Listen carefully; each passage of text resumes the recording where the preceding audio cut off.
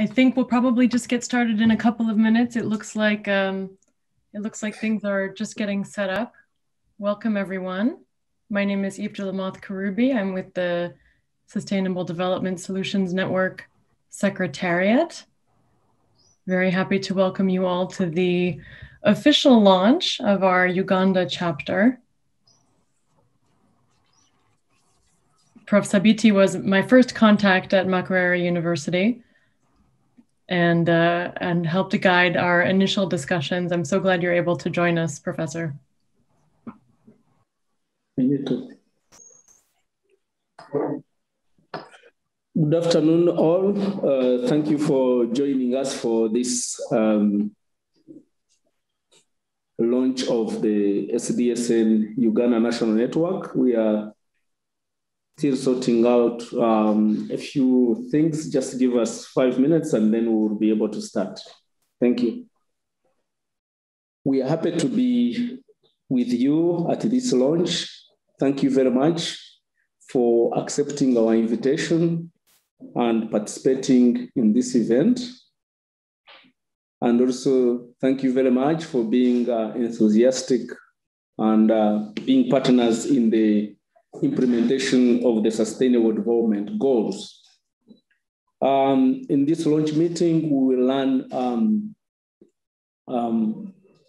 more about SDSN, what it is at the global level and at the national level. And so the purpose of this launch event is, first of all, to introduce to you the national network of SDSN, but also to tell you what our objectives are and what we aim to achieve and our vision of success. And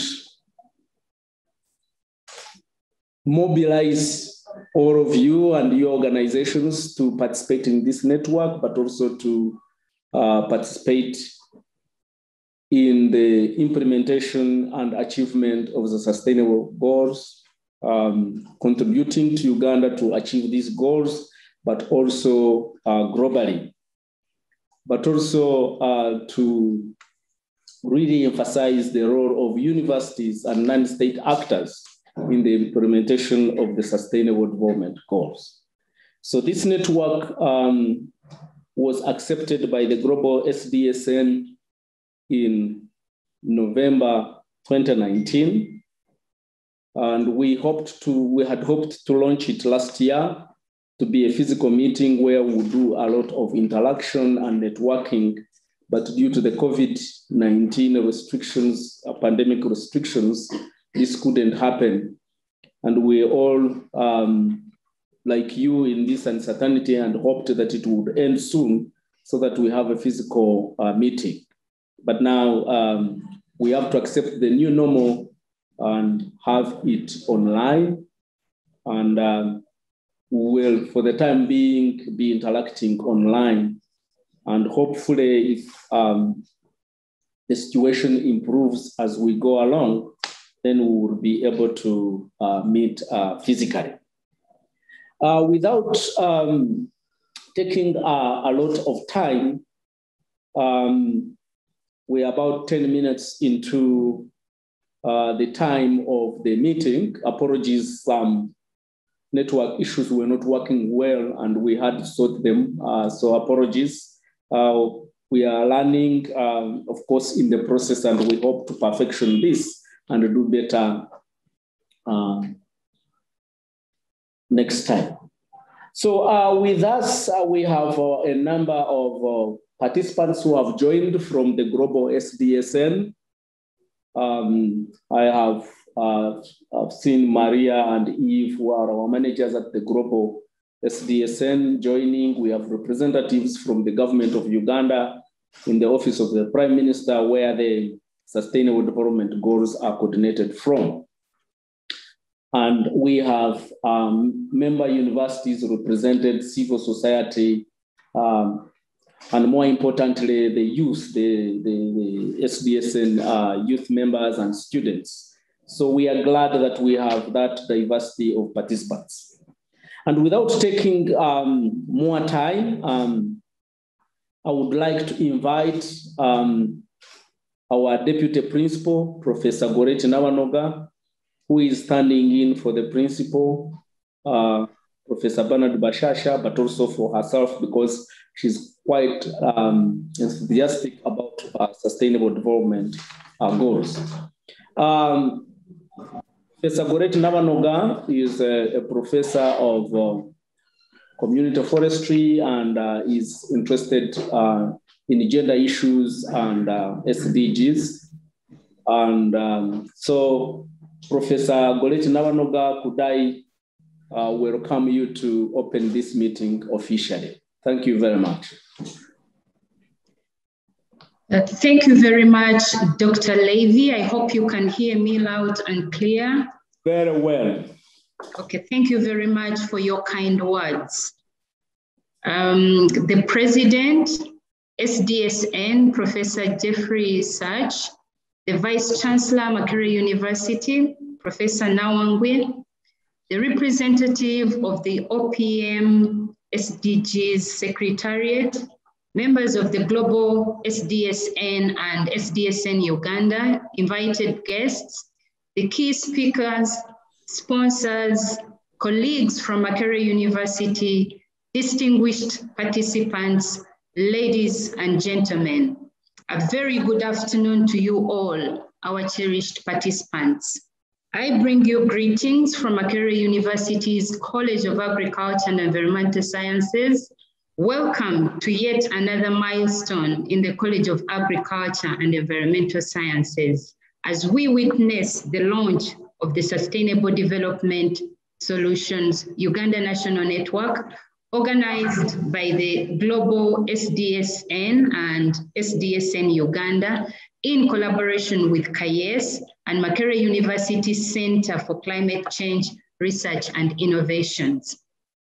In a special way, I welcome and equally thank the Global UN SDSN for choosing Makerere University to host the SDSN Uganda National Network and for collaborating with the National Network to organize this launch. We don't take this for granted.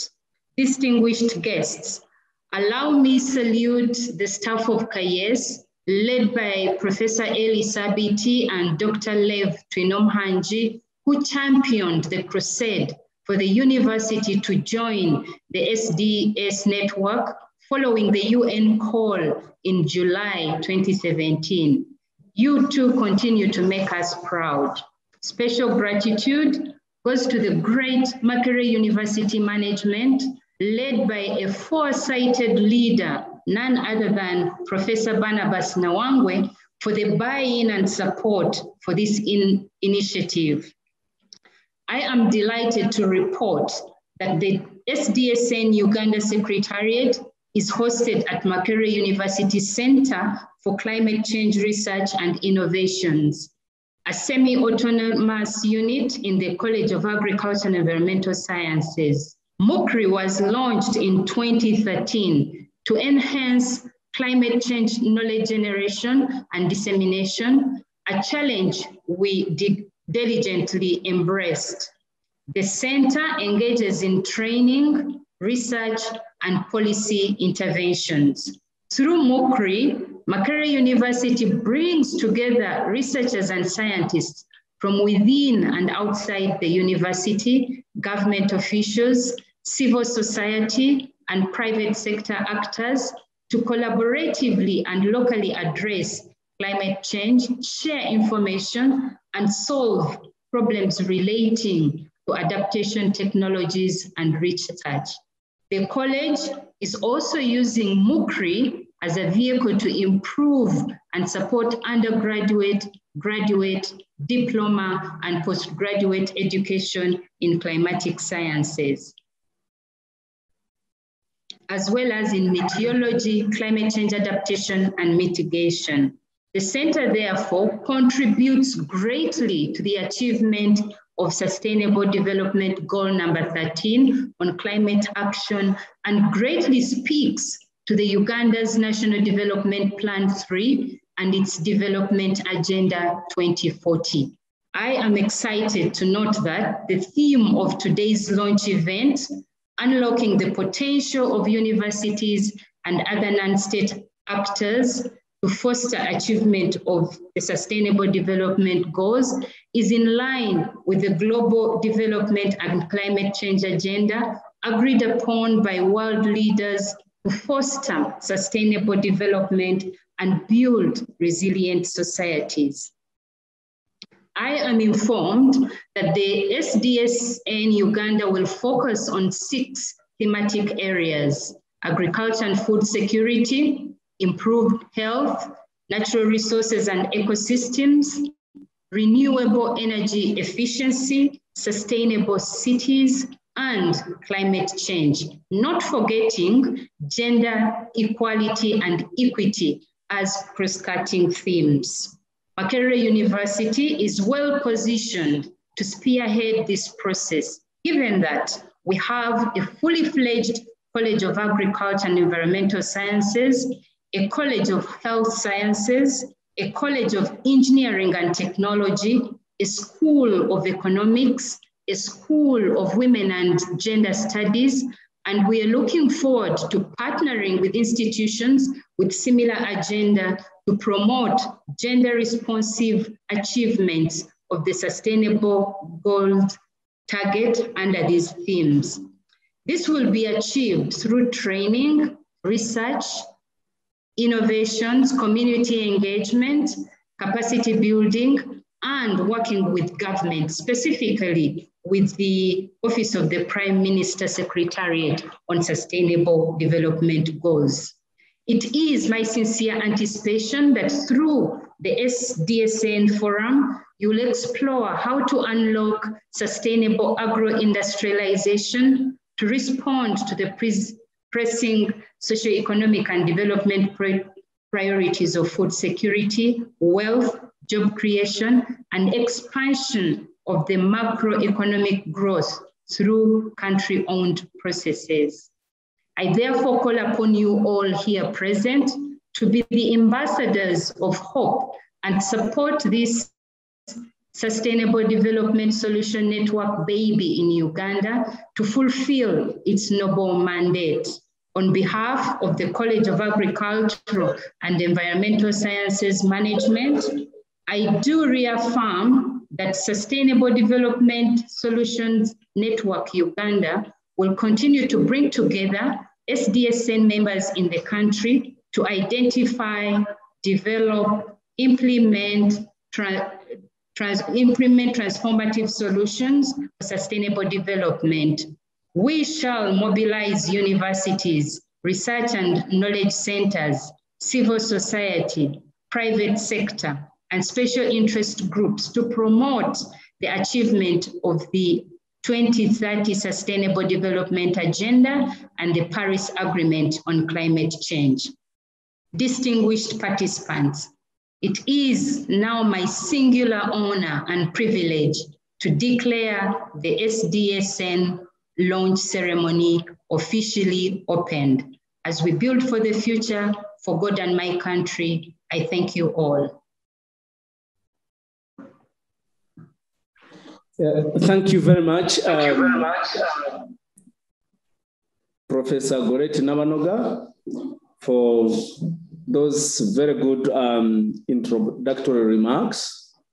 And I'm very much aware that you were part of the discussions that initiated SDSN Uganda. You had, when it was still being done by my predecessor, Professor Ed Sabiti, and you held meetings with Eve from the Global SDSN.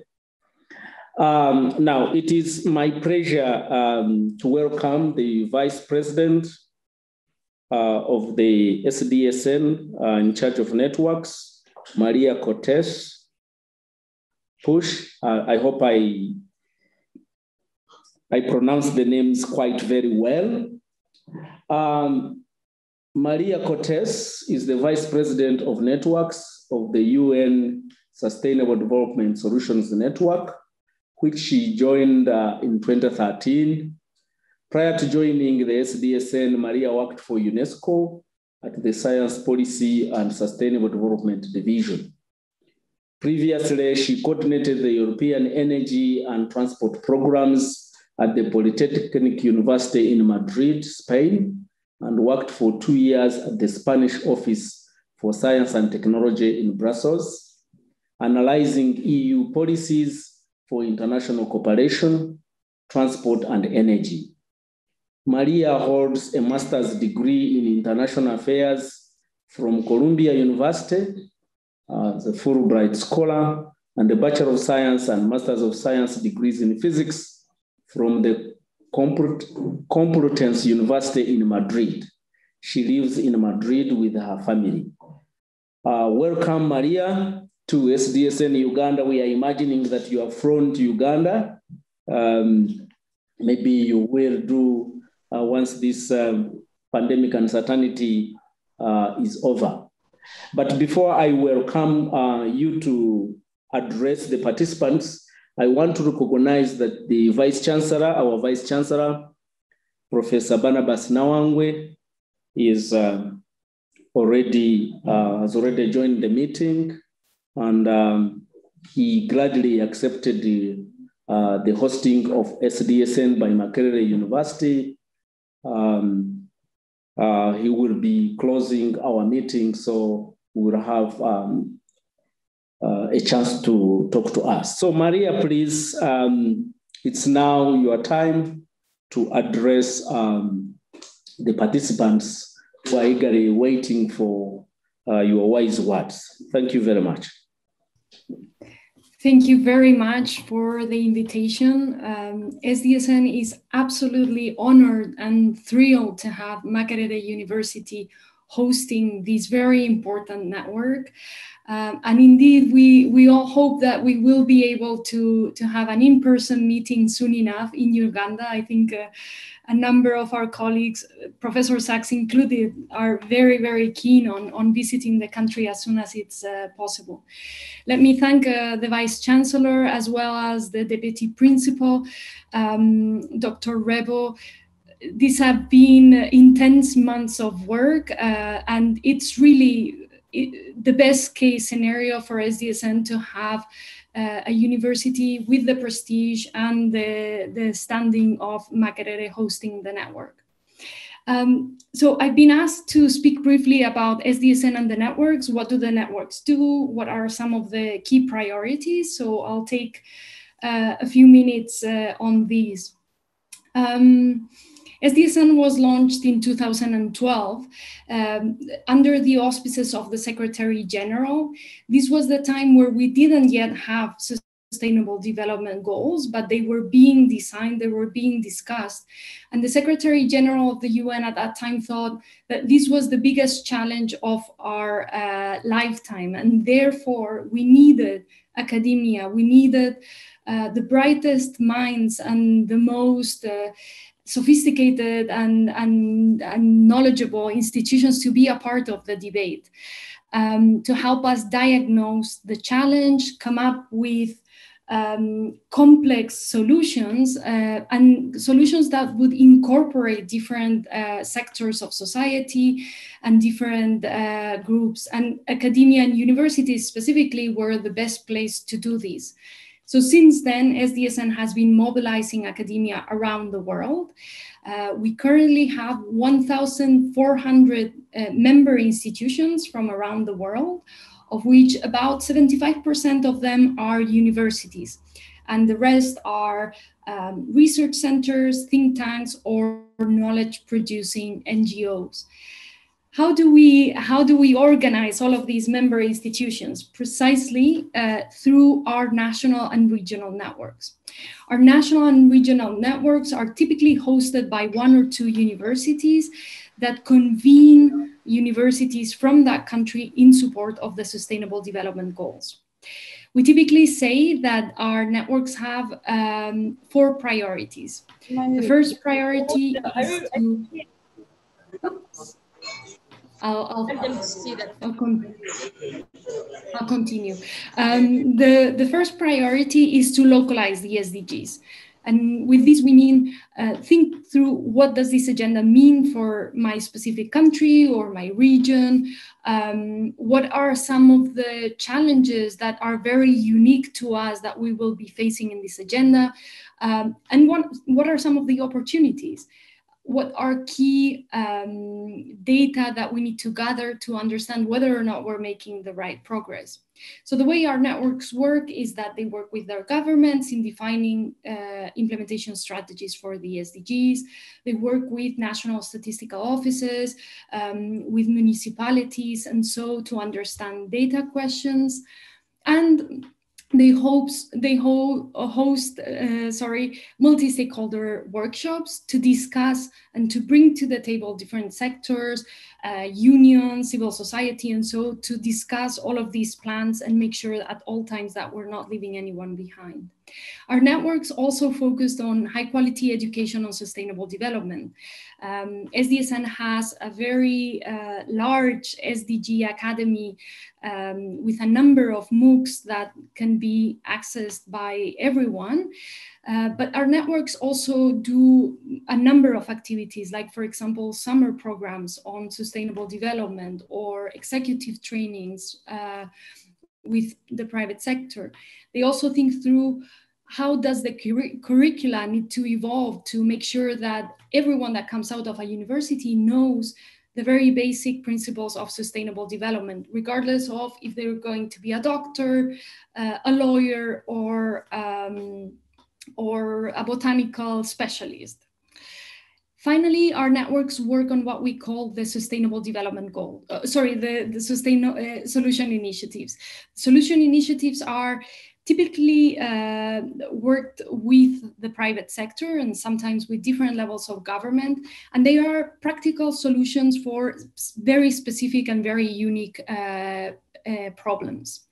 Our networks conduct what we call the long-term pathways for sustainable development. So these would be typically very, very technical exercises modeling whether or not the goals are possible to achieve and what are the avenues and what are the specific trajectories to achieve the goals in that country.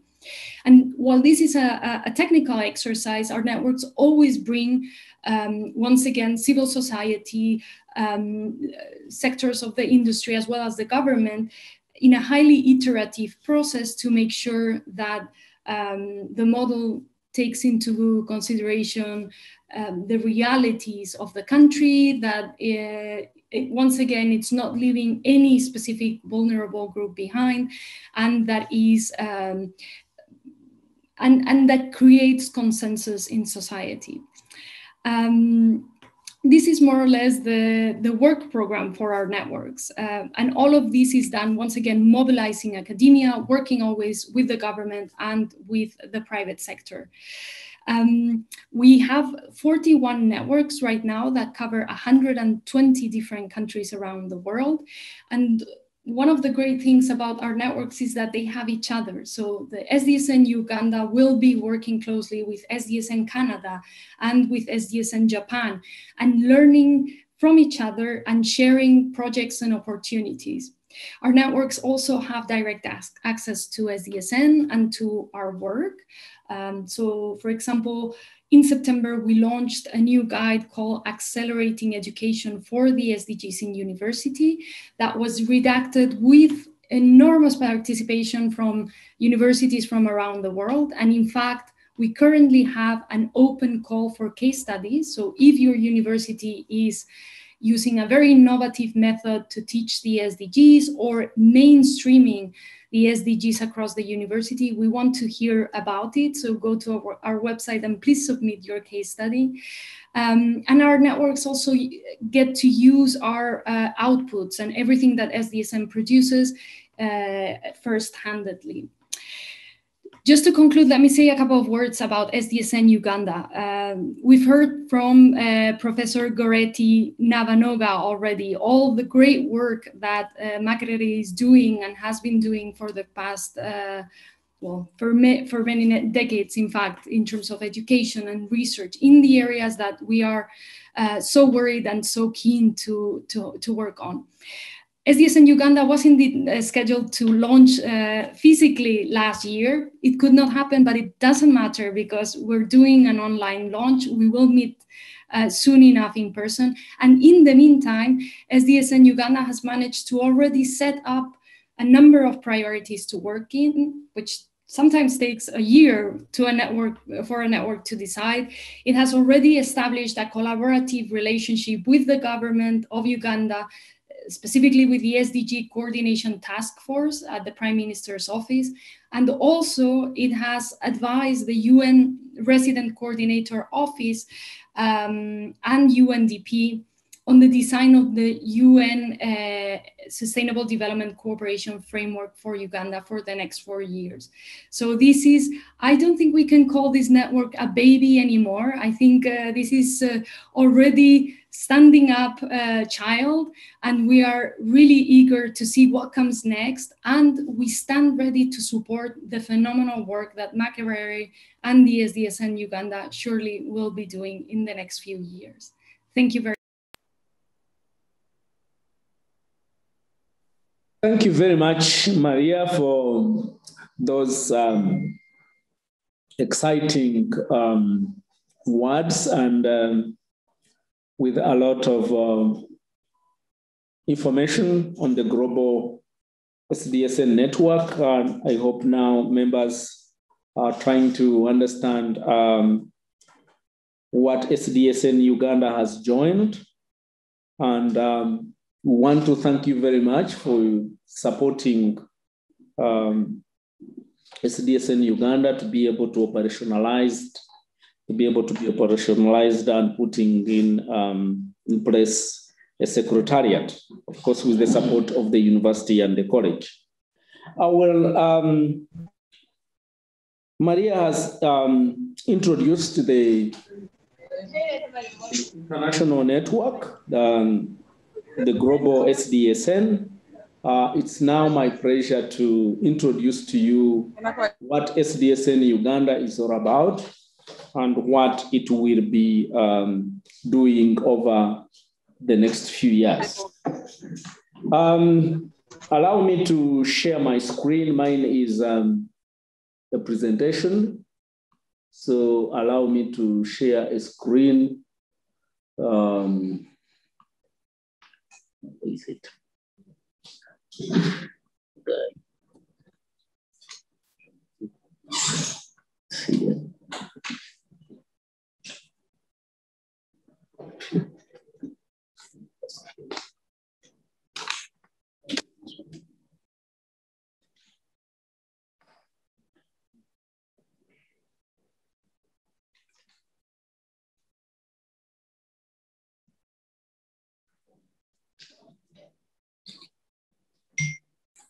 Thank you, Juma, for assisting me to share a screen. Sometimes you think you know some of these things, and then you find that you don't know actually a lot.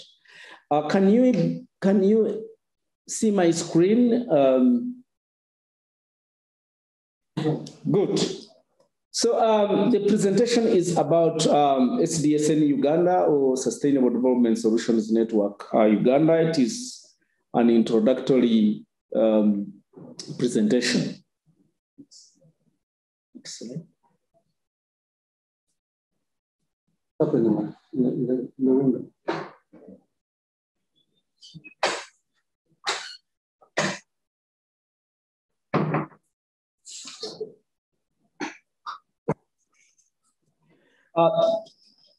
So basically,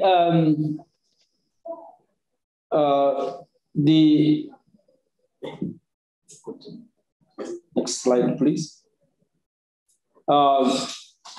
Maria has already talked about the global SDSN, which is led by Professor Jeffrey D, who will be talking to us later. And it operates under the auspices of the UN Secretary General since 2012. It mobilizes scientific and technical expertise from the academia, from the civil society, from the private sector. Next. So our network was approved by the Network Strategy Council of the UN SDSN in November 2019. We have already talked about it. And it appointed Makerere University to host the national network. And this appointment was accepted by the Vice Chancellor. We are glad about this. It is coordinated under the College of Agricultural and Environmental Sciences. And the secretariat is in the Makerere University Center for Climate Change Research and Innovations, which I coordinate, and it was established in 2013 as the deputy principal has already said. So what is our vision? We are looking at mobilizing universities, research and knowledge centers, the civil society, the private sector, and even communities and other special groups, special interest groups, to be able to identify and implement transformative solutions to achieve the 2030 Sustainable Development Agenda and the Paris Agreement on climate change. So we are conversant that it is not only the role of the state to implement the SDGs, but it needs support from other non-state actors that include universities and knowledge centers. Our objective is to build awareness and knowledge on SDGs. Yes, we know that SDGs are already integrated in our national development agenda, but quite a number of actors may not be aware about these SDGs. We also look at conducting research on sustainable development solutions. And the whole issue is that for you to be able to implement appropriate solutions, you need evidence base, and this comes from research. And our universities are one of the most sustainable institutions that have been on for hundreds of years, and Makerere University is now 100 years. So it will play a big role. We look at building partnerships and conducting multi-stakeholder dialogues, give advice and dialogues on policy and decision-making, but importantly, support the youth network. We know that the future of our globe, the future of our countries is in the hands of the youth and the children when we are long gone, and we need to set up a platform for them. So basically, we are looking at the SDGs, and there are 17 SDGs, as you can see them. I think, next slide.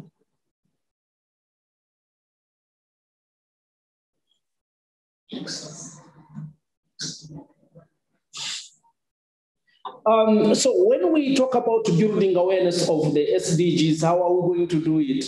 We look at supporting SDSN in the production and dissemination of reports, both global reports and African reports, index reports, which we have been participating in the last year. And SDSN, we are glad, has been leading on this. But also deliver short-term and professional trainings in the universities, Makerere University and other member universities. And then support the participation in online education programs, especially the SDG Academy. And of course, supporting experiential learning.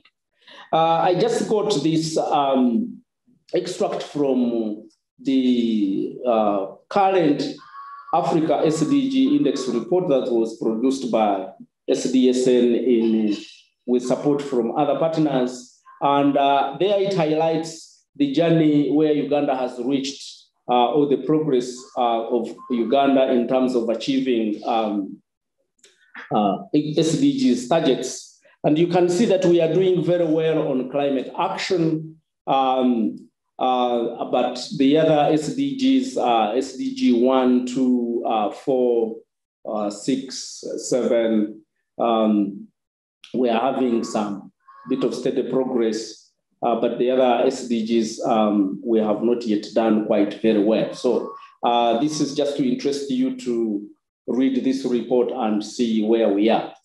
On sustainable solutions, which Maria has already talked about, we are looking at multidisciplinary research to generate evidence base for informing the implementation and achievement of SDGs. On partnerships, we are looking at creating a partnership for dialogues. And already we have this network, which is a platform. It will create thinking spaces for the academia, for the think tanks, for government, for researchers. But we will work very closely with the SDGs Secretariat at the Office of the Prime Minister, where we have already started collaboration. We support dialogues and provide advice on policy, providing evidence-based for government decision makers.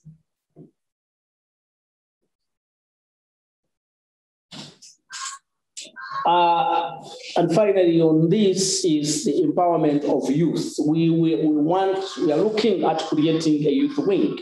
As faculty in a university, we are always dealing with the youth. And of course, creating the youth empowerment has multiple benefits. It is catalytic because it goes into the future. So we want to really educate the young people about SDGs, connect the young people to global networks, and support the young people in developing and scaling innovative solutions. Next. Already in Uganda, we have approved SDSN members. The application to become a member of SDSN is done globally, and then once it's approved, and then you become a member. And now these members will be the core of SDSN Uganda. So we have Makerere University, which is hosting SDSN. Ndeje University is already a member, and we have had interactions during the setup of this national network. Uganda Christian University, the National Coffee Research Institute, part of NALO, Mbarara University of Science and Technology, the Africa Climate Change Leadership Program, Uganda Technology and Management University, and the School of Hygiene in Bali. So you can see that it is not only a membership of universities, but other knowledge centers, civil society, and think tanks. And we have had discussions with the potential members. They are not yet members. They will submit applications in due course. Kawara University, Chambogo University, Stema University, Makerere University Business School, the Economic Policy Research Center, Aga Khan University, Kampala International University, and Bishop Stewart University. The vital role of universities really, Maria talked about them, and I don't need to go again through them.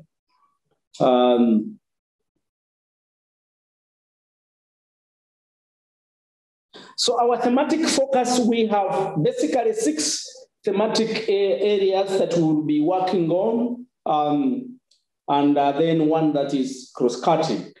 Agriculture and food systems in support of SDGs 1 and 2, ending poverty and hunger, improving health, that is SDG 3, natural resources and ecosystem health in support of SDG 6 and 15, renewable energy and energy efficiency to end the energy poverty, which is SDG 7, sustainable cities to have resilient and sustainable cities, SDG 11, and also importantly, climate change, climate compatible development. And then we have gender equality and responsiveness being a cross-cutting issue in all the 6. So what has been achieved so far? We already have a fully functional secretariat in place. We have a website which is live and functional. We have engaged members. We have started engaging government. We participate in the coordination meetings, and the work is in progress to set up a leadership and governance council. Next steps.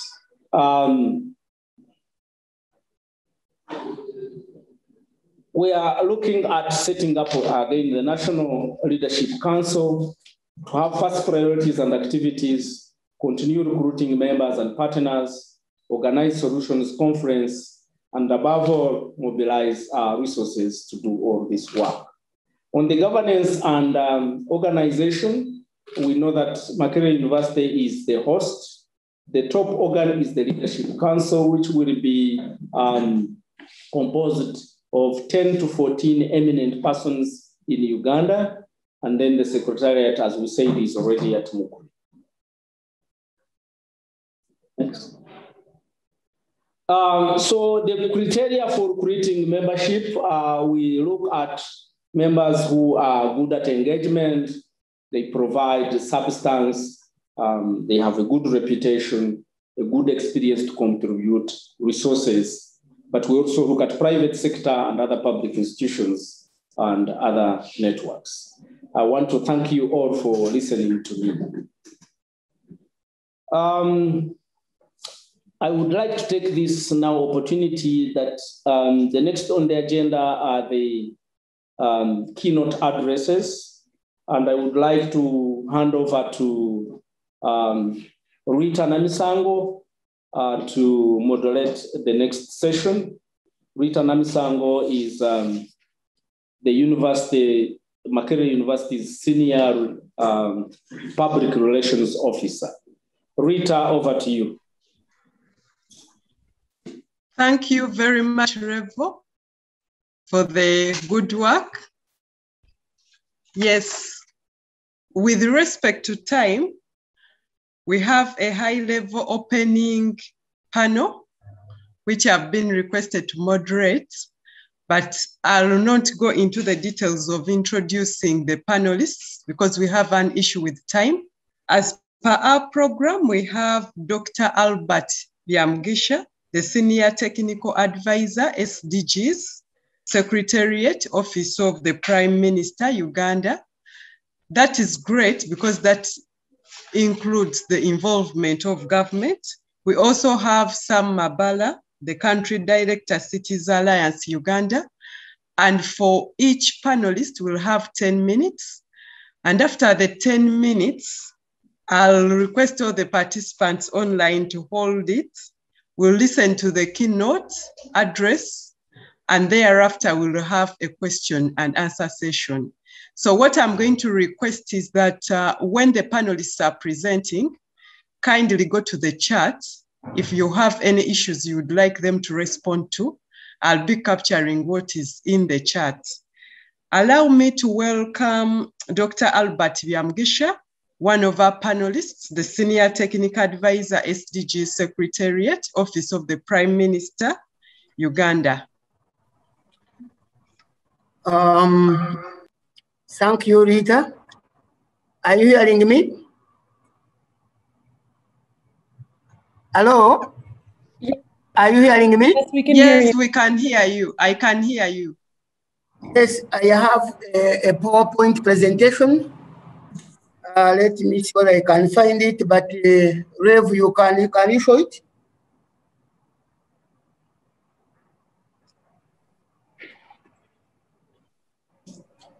Otherwise, as he's looking for it, my name is Albert Byamgisha. I am the Senior Technical Advisor on Sustainable Development Goals and the head of the SDG Secretariat located at the Office of the Prime Minister. I have the pleasure to thank the organizers for inviting the Office of the Prime Minister to participate and speak at the launch of the Sustainable Development Solution Network in Uganda. And since the focus of SDSN is in the implementation of Sustainable Development Goals, I'm privileged to be part of this launch and will be representing the Office of the Prime Minister and hence Government of Uganda. Briefly, of course, if you can move fast to the next slide.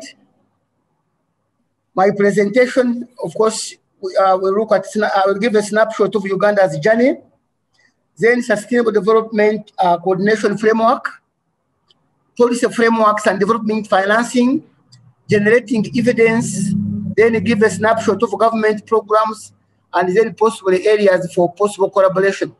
But of course, you have given me 10 minutes, and remember the focus of SDSN in Uganda is on SDGs. So it's important that from the word go, we look at Uganda's journey since the inception of SDGs.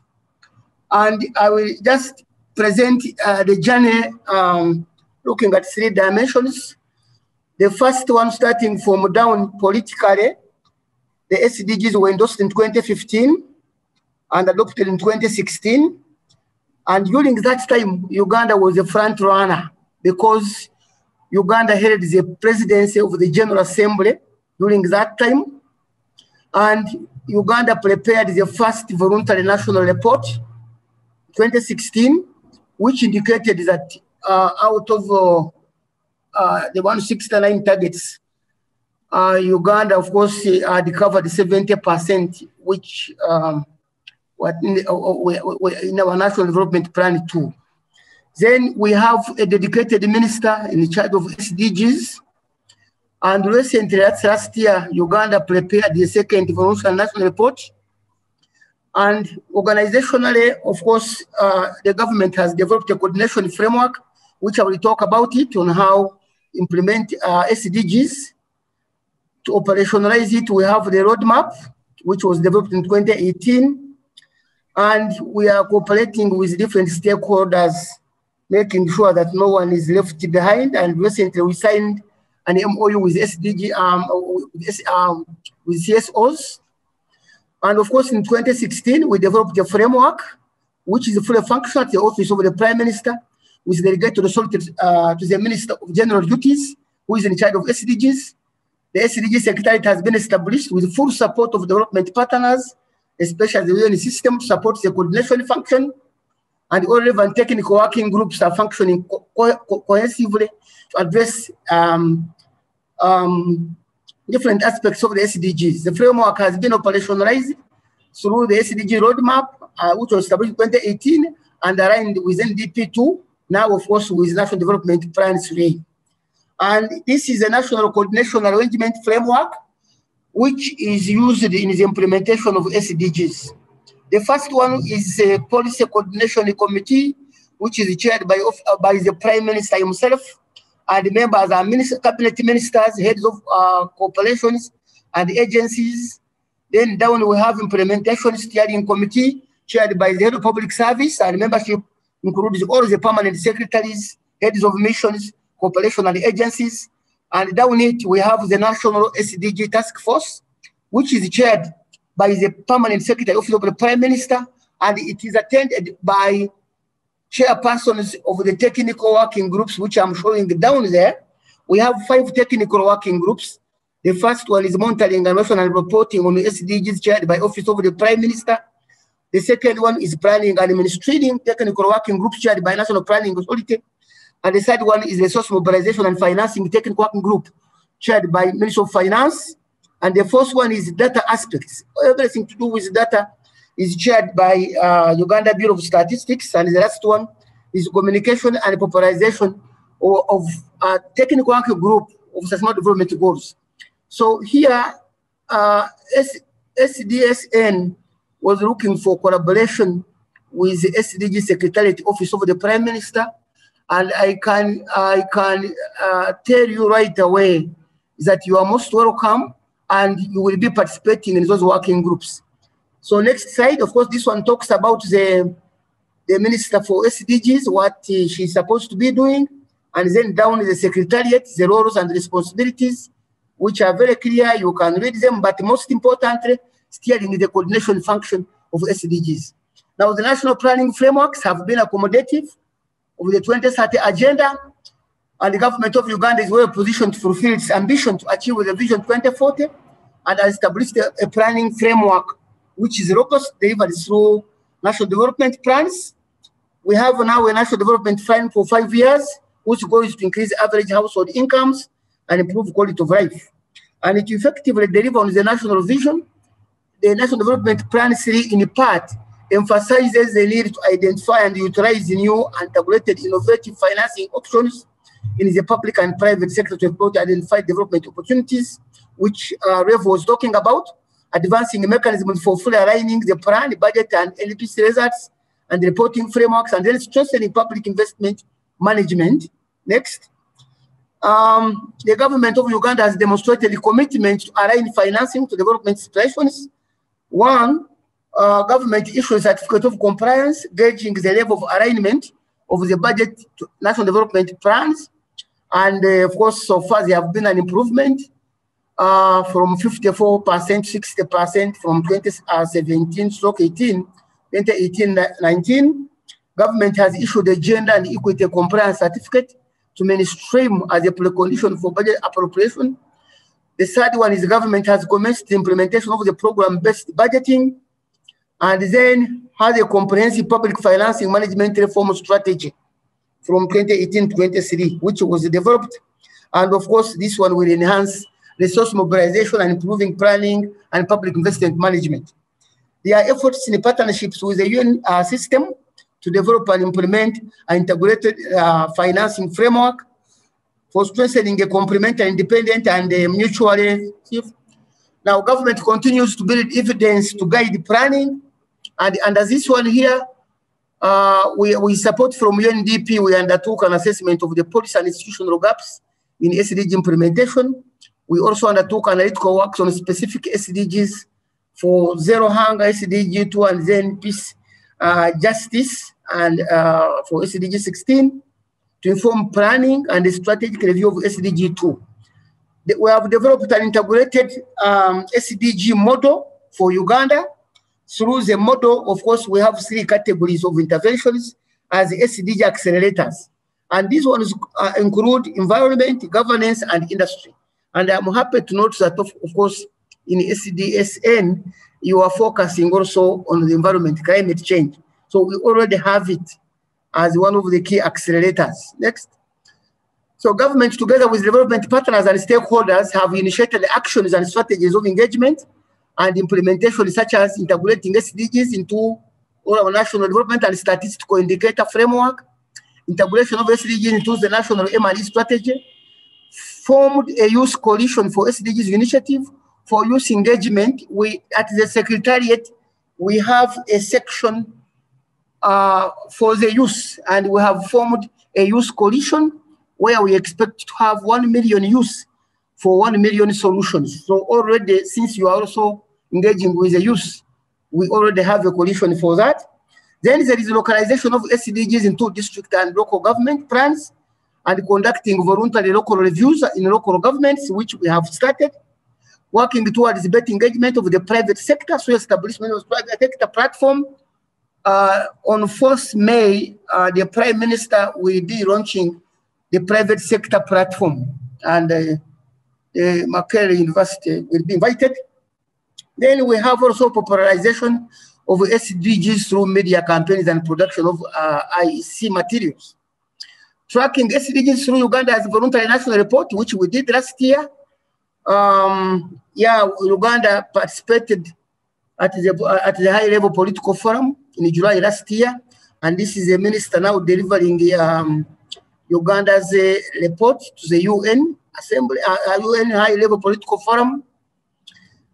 And overall on SDG progress, according actually Development Solutions Network, Uganda is more than 50% of the way towards achieving SDGs by 2030, as indicated by the Solutions Network. In the 52 African countries, Uganda ranked 18th position with overall score of 54.8, and with African on 52.7. And based on our voluntary national report of last year, Uganda has made good progress on all the SDGs, with several policies and strategies facilitated the SDG implementation. And the key of them, which I want to share with you, are: 1, social protection programs for women, youth, and elderly. The other one is job creation and youth empowerment. Then the establishment of UPE and universal primary education and universal secondary education. The other one is gender equality and women empowerment. And another achievement is the refugee policy. Uganda, I think, is the only African country with the highest number of refugees, more than 1.4 million. Then we have special programs like Northern Uganda Support Fund, and then a development initiative for Northern Uganda. We have the regional economic empowerment programs. We have Saving Mother Giving Life initiatives, and then rural electrification programs, climate action interventions. However, Uganda needed, of course, to fast track her efforts as indicated in the dashboard for SDGs 1, 2, 4, 6, 7. And the key recommendation is, of course, of the VNR report produced last year that we are going to focus on in the next decade, in the next 9 years, include stronger partnerships, coordination, and collaboration. And we can see this one as one of the ways of coordinating and collaborating with stakeholders. So already you are welcome. The second one is deeper localization and popularization of the SDGs and the Agenda 2030. Dr. Yes? Albert, please, yes, please. 4 minutes. Okay. 4 minutes, and course, just hold it, and to all the participants, kindly ensure that if you have questions for Dr. Albert, please type the questions via chat. Thank you. So that one will exclude the time you have occupied. I was about to finish. So we have 6 recommendations as indicated there: promoting SDG focused innovations, focusing on SDGs, and then strengthening data monitoring and reporting. Next. Possible areas of partnerships, of course, SDG research to build a knowledge base for the Secretariat Hub. Government has developed a Secretariat Hub, which is now going to be a convergence center for SDGs. And this is where now the SDNS definitely will be operating from, since now we are forming partnership and creating awareness on SDGs through policy dialogues, of course, where we shall be having think tank discussion. That is very important. Then working together with you in the identification and promotion of practical solutions. And of course, contributing to SDG publications and also receiving publications from the SDG. And of course, I talked about leaving no one behind, where we signed an MOU with the civil society organizations. Thank you very much for listening to me. Wow. Thank you very much. And on behalf of all the participants, I'm glad that you ended with the Tonde Kamabega drive. That's nice, leaving no one behind. But I've also picked the idea of the Youth Coalition, 1 million youth. And at Makerere University and all other universities, we have youth. So we'll be able to follow that up. Now, to all the participants, you've listened to. Thank you very much. To all the participants, you've listened to Dr. Albert Byamgisha, and I'm requesting that please go to the chat room and ask some questions. We'll follow that later. Now, I have a slight, because we have an issue with time, a slight adjustment in the program. I humbly request one of our panelists, that is Mr. Sam Mabala, that was our next panelist, and he's already online. He's been participating. I've seen him among the participants, to bear with me so that the keynote speaker, Professor Jeffrey D, speaks, and thereafter we'll go back to Samuel Mabala and listen to him. It's because the keynote speaker, in terms of time, has another engagement. So I humbly request our panelists to remain participating, and all the participants, please ensure that you go to the chat and ask some questions that you'd like the panelists to respond to, and allow me to adjust the program and ensure that we listen to the keynote speaker. And as per our program, the keynote speaker is Professor Jeffrey D, who is already online. Our keynote speaker is a university professor and director of the Center for Sustainable Development at Columbia University. He's president of the UN Sustainable Development Solutions Network and a commissioner of the UN Broadband Commission for Development. Sachs has been advisor to 3 United Nations Secretaries General, and currently Professor Jeffrey serves as an SDG advocate under Secretary General Antonio Guterres. Sachs was twice named among the Time magazine's 100 most influential world leaders.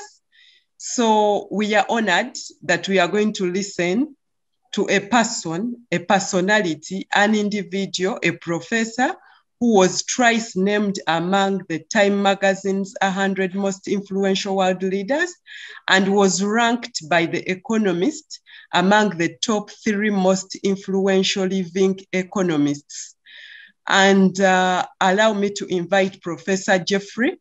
And Professor Jeffrey, I know that you've been participating and following and you've seen the participants, but just to also inform you that the Vice Chancellor of Makerere University, Professor Barnabas Nawangwe, is online and participating. You're welcome. Thank you. Thank you so much. Proceed to speak to us. Thank you so much for the lovely introduction, and thanks to Makerere University and Vice Chancellor for your leadership and for hosting the SDSN Uganda. And thanks to the senior government officials for their presentations and their emphasis on how the Sustainable Development Goals are being integrated into Uganda's planning process and its vision process. It remains for me to emphasize how we would like to work with you and to help you in the challenges ahead to accelerate progress to achieving the Sustainable Development Goals. I think the path ahead for Uganda is a very challenging one. Because Uganda faces many, many development challenges and opportunities. And we would like to brainstorm with you and strategize with you, both in the government and in the academic sector and in the business community, to find ways to accelerate the progress.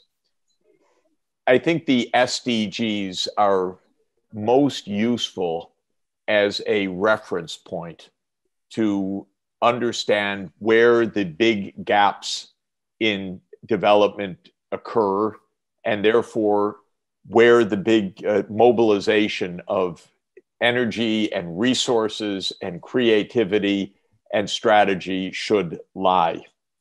And when we look at the situation in Uganda, we clearly see some very important priorities that I would like us to address. For me, perhaps the number 1 priority is SDG number 4, which is universal access to quality education. I mention this because I believe that education is the single, every person had access to quality internet. Then we could expand online education. We could expand telemedicine. We could expand government services. We could expand technical training. We could expand e-payment services. We could expand environmental management and environmental supervision. We could expand the data systems tremendously. So I believe that in addition to universal education, we should be aiming very rapidly for universal access to digital services, including broadband, wireless, and the appliances or the tools that are needed to use these services. I know that in both of these cases, there are significant financial constraints, and we need to think how development financing can help the government of Uganda to mobilize the resources and how the private sector and how the international tech companies and the telecoms companies can help to mobilize the investments needed to achieve these two goals.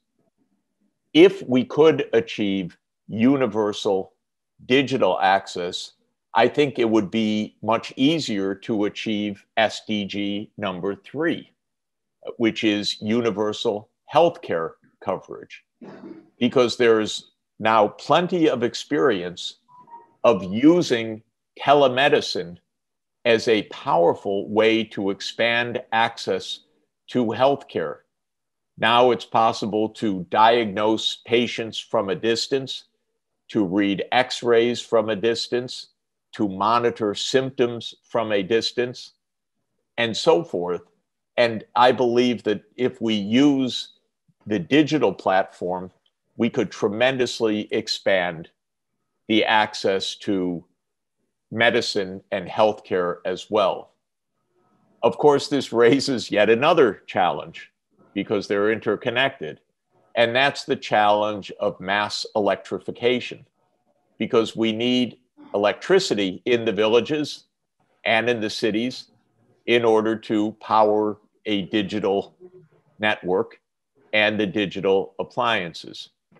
And still far too few households and villages have modern electricity services. And this raises the question of renewable energy in Uganda.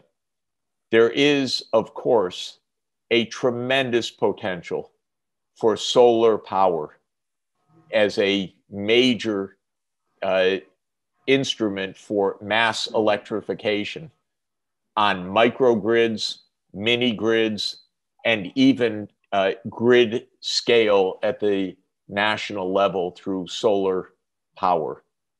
And this is an area, I believe, also where financing can make a huge difference. Households can pay for energy services, but not the upfront investment costs of solar panels and wiring and systems, but they can pay over time, small amounts per month, to cover the costs of electricity services. And we have developed such microgrids actually in Uganda, in Ruhira, and other parts of Uganda, precisely to show that it's possible to have commercial enterprises using the microgrid approach. This, I think, should be tremendously expanded. I want to raise a question also about the energy strategy in Uganda, because I know that there are major plans, just announced, in fact, for the development of the oil sector. I must say I am rather doubtful about this because it seems to me that it is running against the global trend, which is to end the use of oil, coal, and natural gas, not to expand the use of oil, coal, and natural gas. I know that there are high hopes for developing Uganda as an oil exporting country, but I'm a little bit skeptical, I have to say, with friends, because the expenses will be very high. The petroleum is, as you know, very waxy and expensive to transmit. The pipeline goes through many ecologically sensitive regions and through villages. The dangers of oil spills are very high, and I don't think the returns are going to be very good if we look ahead for 20 years.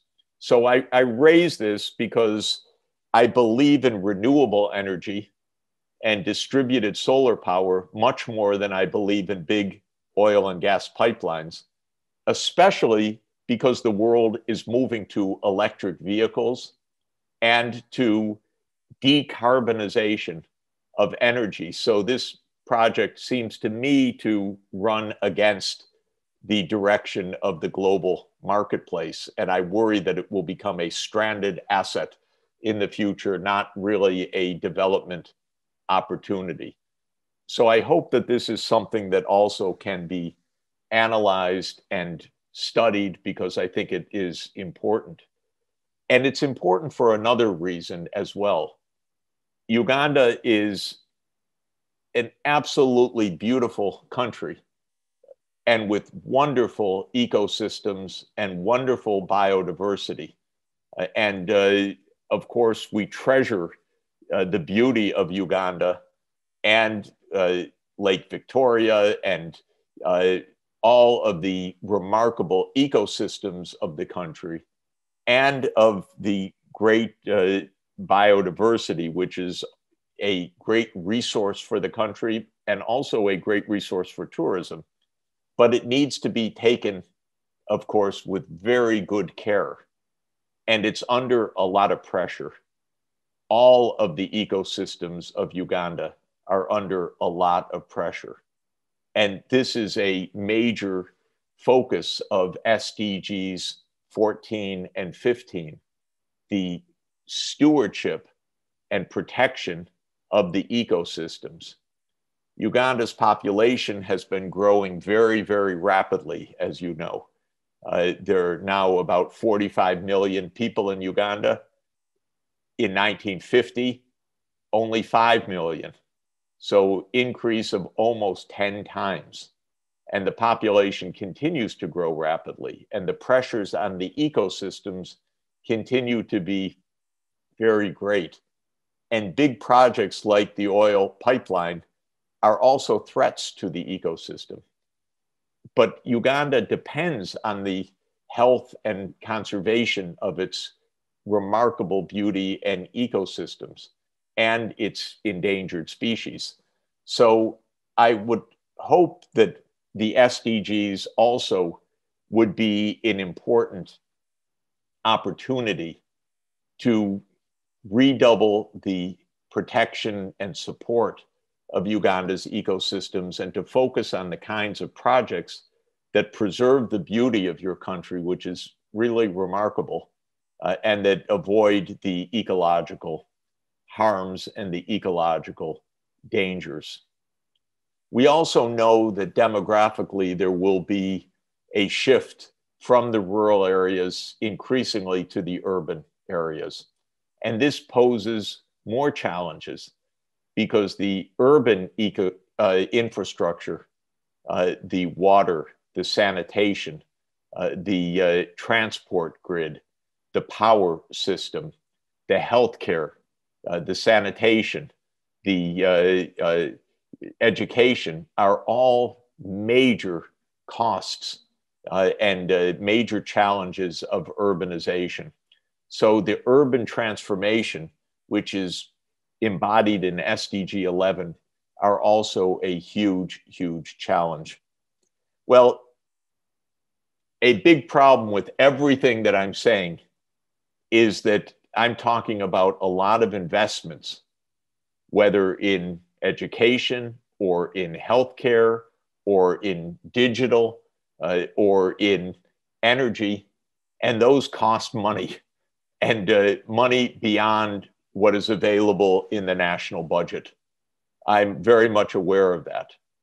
But I believe that we should hold strong to the goals and that your friends and partners at the UN and in the international agencies and the African Development Bank and UNECA and others should be working together with you to identify how to close the financial gap.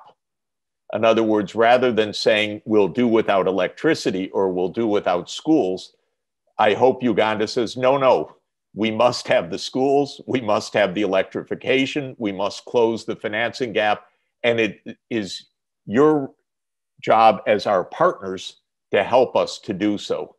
And I think that this is the spirit of the Sustainable Development Goals and one of the most important purposes of the Sustainable Development Goals. And that is to mobilize the international partnership to get this done. So let me conclude here by saying that we're very excited with the launch of SDSN Uganda. I'm very gratified that Makerere University has taken on this great role and challenge. It's a great university, and we want to work with you to help solve these problems.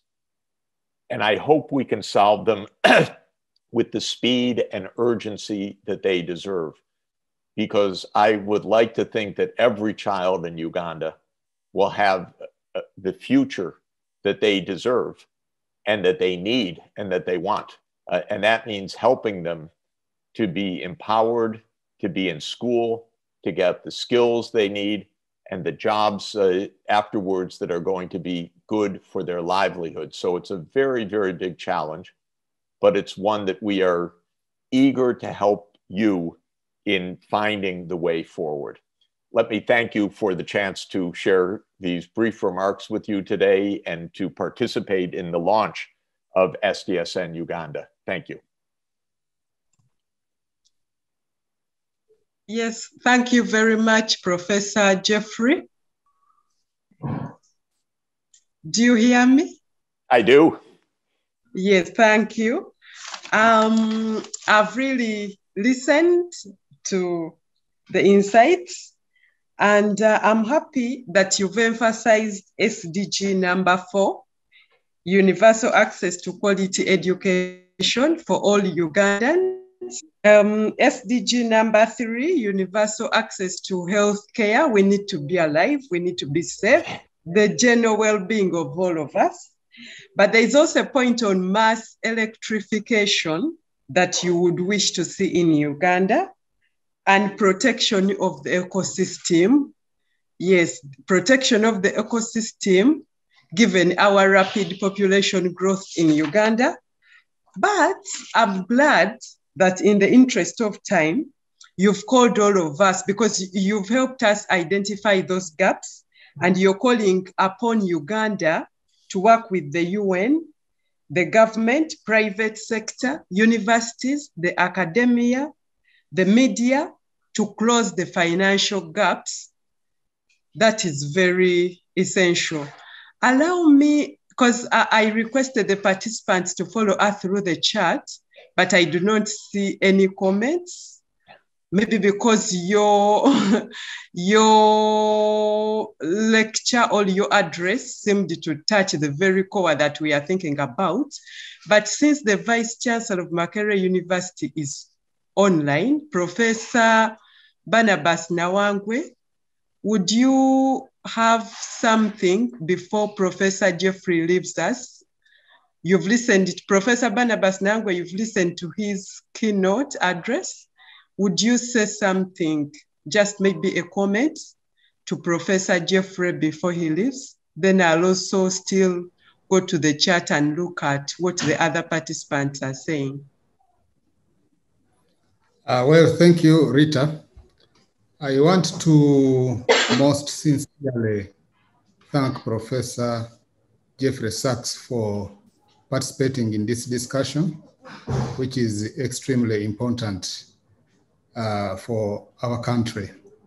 I must say that he's one of the international people that I admire, who is concerned about the well-being of our planet. That's and great. Also the well-being of the people living in the underdeveloped world. I have participated in several meetings where Professor Sachs has addressed these issues. But I must say, Professor Sachs, I remember very well when you were addressing us in the UN University Presidents Forum, and you were concerned very much about what was happening in the United States, and you were praying that President Trump should not be re-elected, otherwise it will be a disaster for the whole world. We had some good news. We had some good news this year. Yes.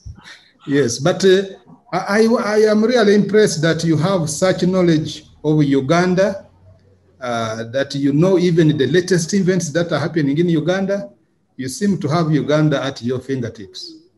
And for us, we must say we are privileged to have you as the person that is heading this network.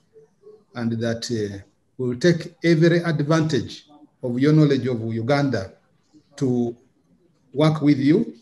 And as you have said, the universities must be at the center of this. And so as Makerere University, we are really privileged and we are proud that we are associated with you. And we'll take every advantage to extract all the knowledge you already know about Uganda for the improvement of the situation in this country. Thank you very much.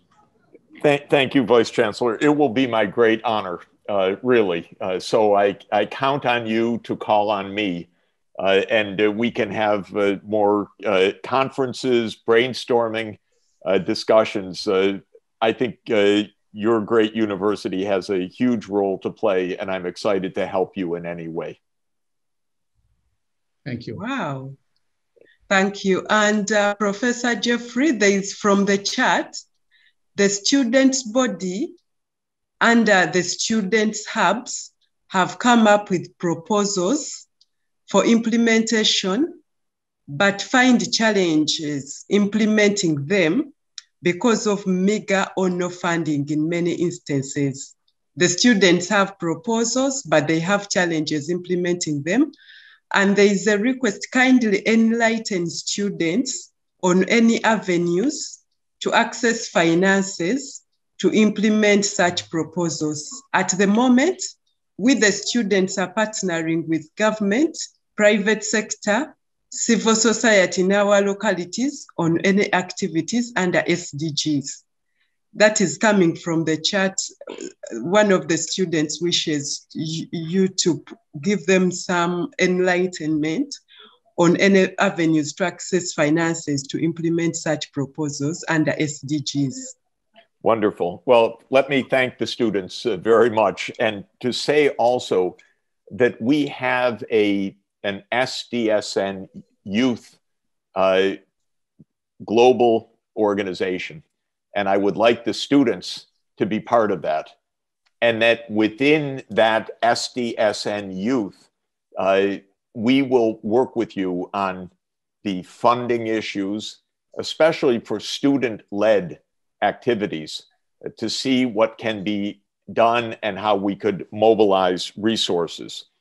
For Uganda at the national level, there is a big challenge that is not easy to solve about the resources, because Uganda needs a lot of investments in digital, in energy, in education.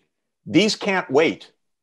These can't wait till Uganda has enough budget income to satisfy all of that. They have to come in upfront, because these are investments that are essential for Uganda's development. And therefore, I believe that it is very important for the national investments to be very clearly identified. What is needed? What is the strategy? Then to identify the financing gap, and then to work with institutions, especially the UN SDSN, and institutions like the African Development Bank, and also the private sector, to say, these are the investments that are a high priority. How can we get these done? Whether it is a business investment or an official financing by the African Development Bank or some other combination. But we have to study that and then find practical solutions. This is very, very important. What we can't do is say that these have to wait. Unfortunately, that's been how the system has worked in the past. It says, well, it would be nice if everybody had school, but there's not enough money for that. We have to put the priority in the opposite way. And that is to say, every child will have school. Now, how are we going to pay for that? And whether it's canceling debts or new grants or a special 40-year zero interest loan or some other strategy, which I can't tell you automatically, but I want to analyze, this is how we have to do things. You know, the world is very unfair, as I don't have to tell people. There is so much wealth, but not much is given to help poor children who need schooling. And we have to mobilize that wealth, and we have to make the case very clearly. There was a magazine in the United States, Forbes magazine, which just published an edition last week of about the richest people in the world. There are 2,700 billionaires in the world now, 2,700. And they have $13 trillion of wealth. You know, those 2,000 people could ensure not only that every child in Uganda is in school, but every child in the whole world is in school. That's how rich they are. And so we need to make the case urgently, whether to tax those people with a wealth tax, or whether they give $1 billion of their money, which they would not even mind because they have so many billions in order to get this done. But we need to campaign for this. And so the young people are very important. The SDSN youth can help. And with the government, it's very important to be ambitious in development, not patient, ambitious.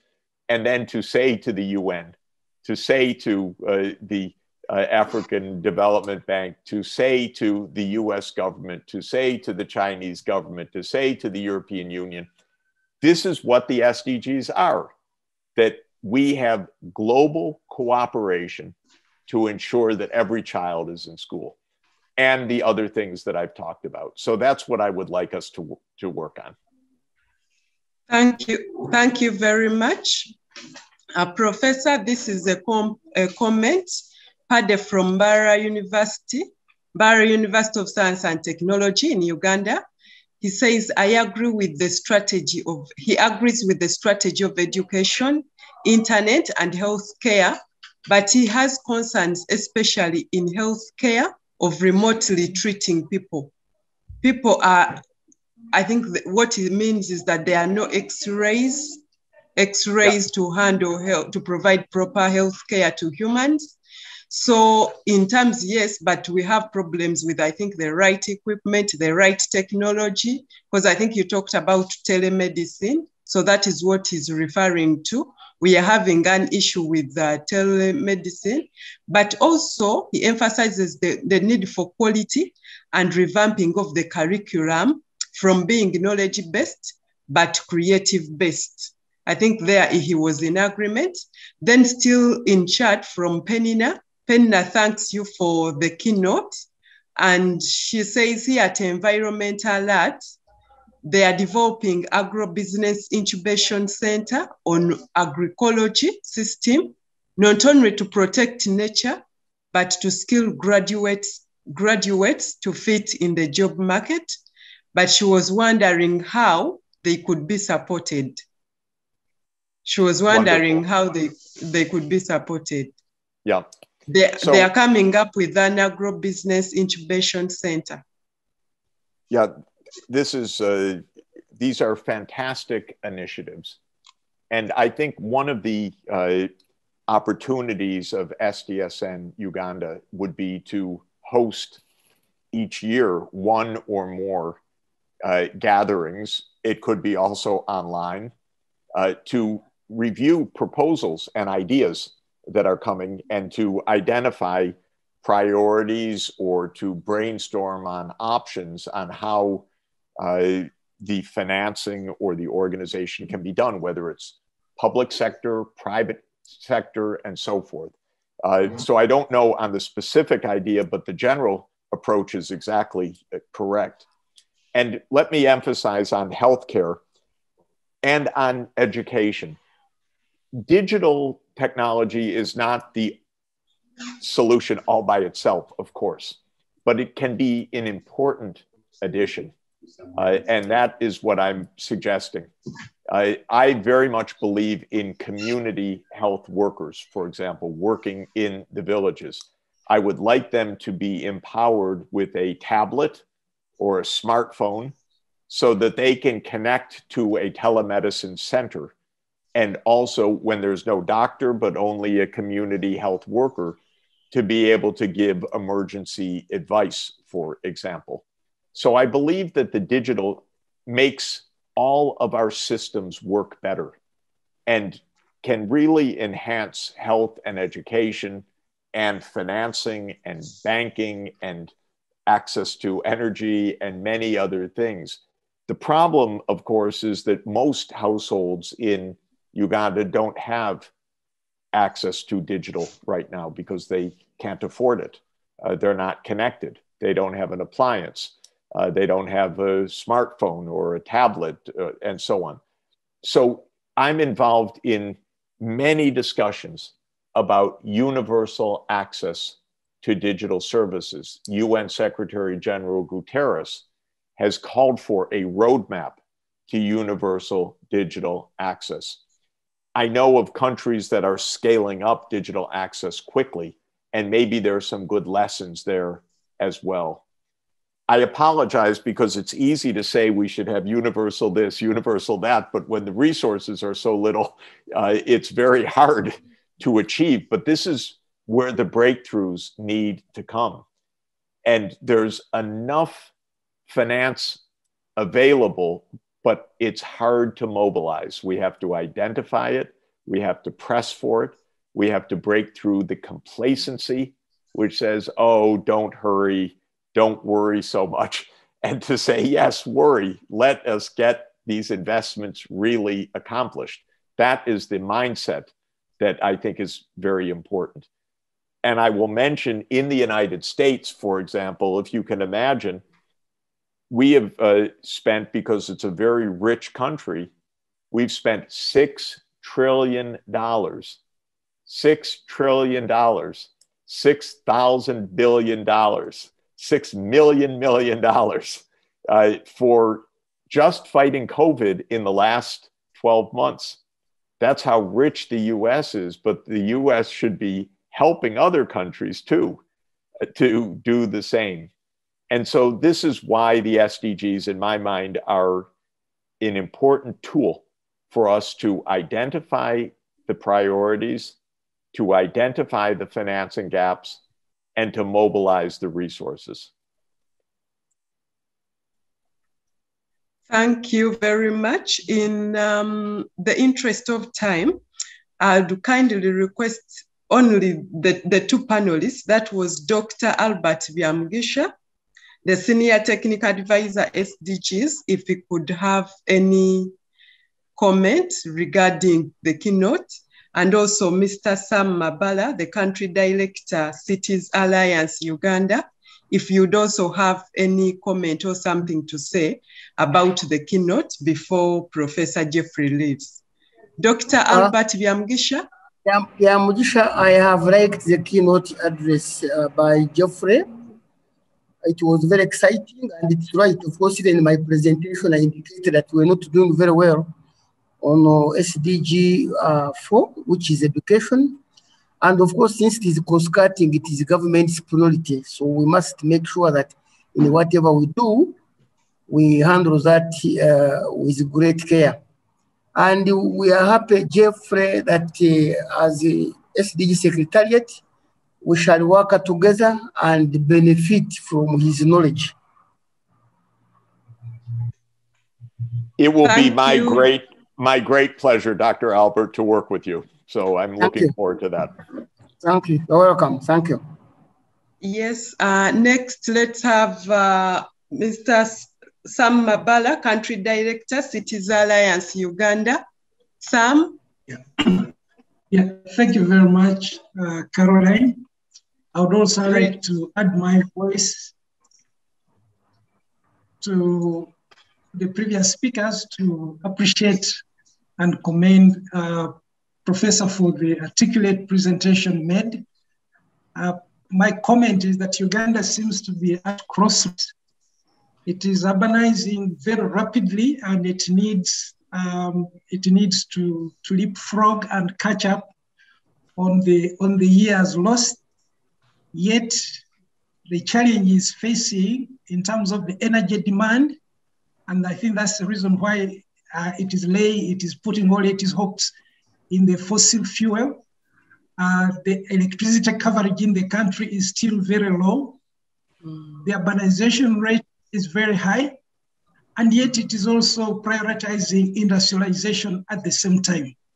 So I think it is now incumbent upon, it's a challenge to national government to strike a balance between the green technologies and environmentally friendly kind of strategies and the kind of demands that it is facing in order to stimulate economic growth, to meet, and create employment for the high population of the young people. Close to 70% of Ugandans are youths. They need jobs. And I think this is the kind of dilemma in which the government finds itself.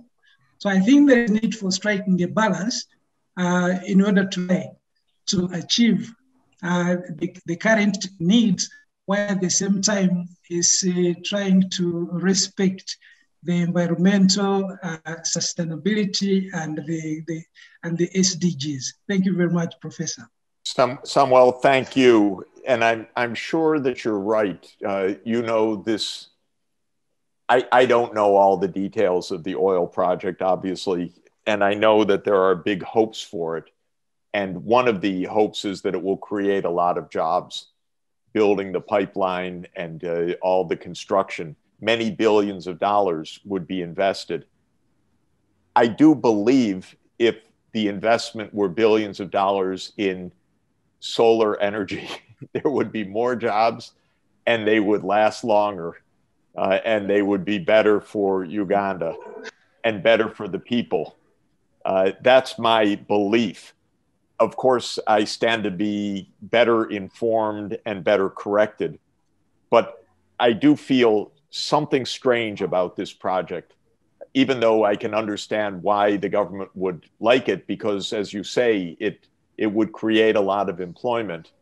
Something doesn't feel right to me about it, because in other parts of the world, pipelines are being canceled and projects are being stopped because we're all shifting to electric vehicles.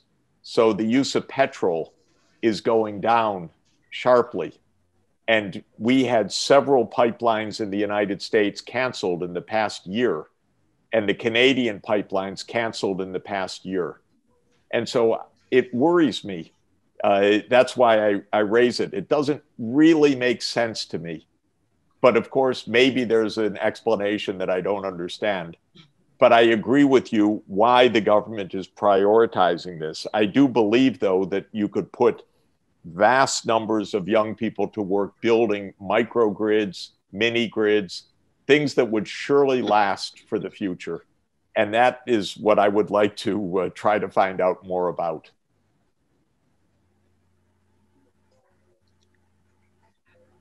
Thank you so much, our keynote speaker. And from all the participants and what is on chat, we are very grateful that you've accorded us time. And we also thank you for all the words of wisdom, especially your emphasis on the need to allocate resources to ensure that we achieve the SDGs. Thank you very much. We'll see you all soon, and congratulations. Okay, please. Bye-bye. And to all the participants, that has been very lively and very informative, and they are very wonderful strategies that came out from the keynote address. Now, I would like to request Samuel Mabala, who is already here, to use just 10 minutes. Samuel? Hello, Samuel? Hello. Yes, please. Yes, do you hear? Yes, Samuel is one of our panelists. Samuel, you have only 10 minutes. Just kindly speak to us. Thank you. Thank you very much, moderator. I don't know whether we can be able to share the slide. I made some few slides which I thought I could share to guide my submission. Please do so. Revo, can you share the slide presentation, please?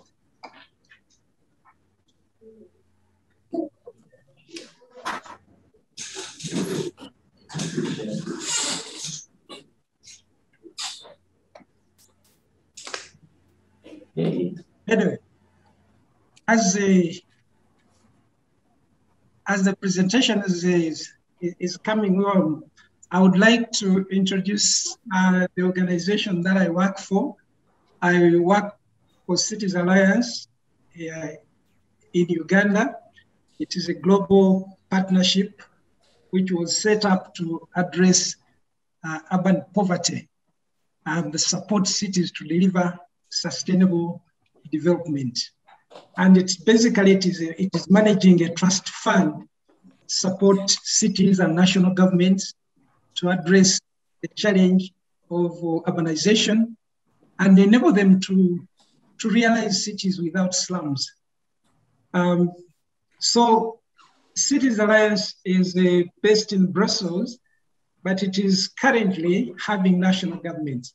Now, the first slide that it's based also at country program level. The first slide shows the SDGs, all the 17. And my comment on this is that all these SDGs are relevant to cities, although only one of them is dedicated to cities, and that is the SDG 11. We can move to the next slide, please. I would also like to observe that in the global context, cities are occupying only 2% of the total land area. However, they contribute 70% to the GDP, and they consume 60% of the global energy, could be even more. They generate more than 70% to greenhouse gas emissions, and also generate close to 70% of the global waste. So therefore, the cities are where the battle for sustainable development will be won or lost. And therefore, it has become more and more clear that achievements on sustainable development will depend on how well we manage and guide the urbanization process. Currently, and globally, cities, especially in, of course, more than half of the population are already in cities. So we are talking about an urbanized world already. So Cities Alliance was set up to try to address the issue of the urban poor. More than 60% of the population, especially urban population in the developing countries, are actually fall in the category of the urban poor. And most of them live within slums and informal settlements. So Cities Alliance has a vision that it seeks to improve the lives of 60 million urban poor across 200 cities in 20 countries by 2030.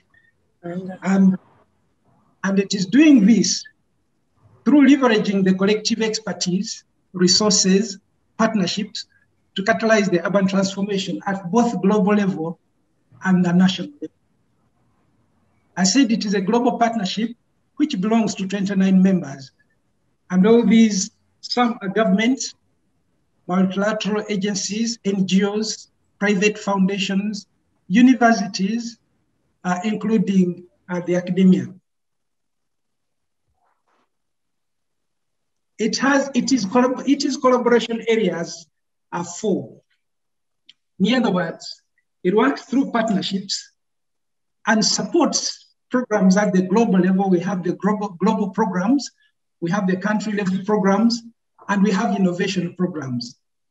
At country level, we're focusing more on capacity development. We realize that most of the cities have capacity gaps. Many of them, in terms of staff establishments, have less than 60% of the kind of staffing that is required. When you compare one city, say in Uganda, and another city in UK, which has the same population, you realize that while in Uganda, you only have maybe 6 planners, like in the case of the city, the same kind of city elsewhere has more than 60 to 100 planners.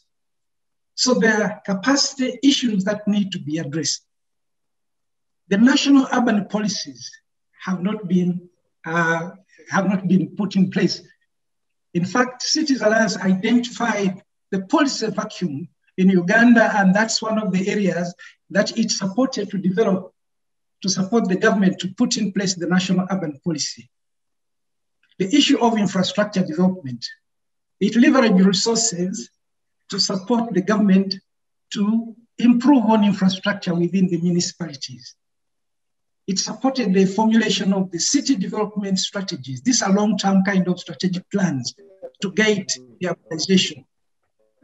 It also mobilizes and empowers citizens for inclusive participation within the city planning and budget. At a global level, we have the development of the knowledge products. It supports research in various areas, advocacy and policy issues on emerging topical issues, and also it uses its convening powers to catalyze and bring together various stakeholders to discuss issues regarding the urbanization. The innovation program aims at incubating fresh thinking and approaches that can address urban challenges, particularly in the rapidly urbanizing cities. So those are the areas that it operates in. Now, Cities Alliance, how does it contribute to the SDGs? As part of the United Nations system, Cities Alliance is hosted by the United Nations Office for Project Services. And therefore, it strongly advocates for the SDGs. And it works towards, its work contributes towards 10 out of the 17 SDGs. The first one, the first one is ending poverty, extreme poverty in all its forms. As you may realize, colleagues, the challenge of slums and informal settlement is just a symptom of urban poverty. And that's why Cities Alliance has made this as an area, priority area for support to try to improve and conditions within the slums. So it provides community upgrading funds as grants for infrastructure development, provides community development fund as seed capital to leverage community savings for investment in business development. 86% of the targets in SDG 1, all of them are relevant to what Cities Alliance does. SDG number 5 about gender equality. In all its programs, gender has been mainstreamed in all its programs. So it does not do anything without ensuring that gender concerns are addressed. Now, SDG 6, 7, 8, 9, all those are within the urban development and slum upgrading programs, enhancing access to better sanitation, to clean energy, to decent work, to infrastructure. All those are what forms part of the programs, part of the support that Cities Alliance provides to cities. Can we go to the next slide? It continues again, number 10, reducing inequalities, because we realize that if we can address the issue of poor, of the urban poor, and improve on their conditions, then we should be able to reduce the inequalities that are inherent within the cities. SDG 11 is the one which focuses so much on the cities. And I'm glad to say that this is the SDG, which is one of the, I think one of the themes that is going to be addressed by SDSN. And we are very glad to be part of the network, and we shall actively participate within that theme. So we can see that all the targets, as I say, target 1, 2, 3, 4, 5, 6, even going to 7, 11, A and B, all of those are related to what Cities Alliance does. We can move to the next slide, please.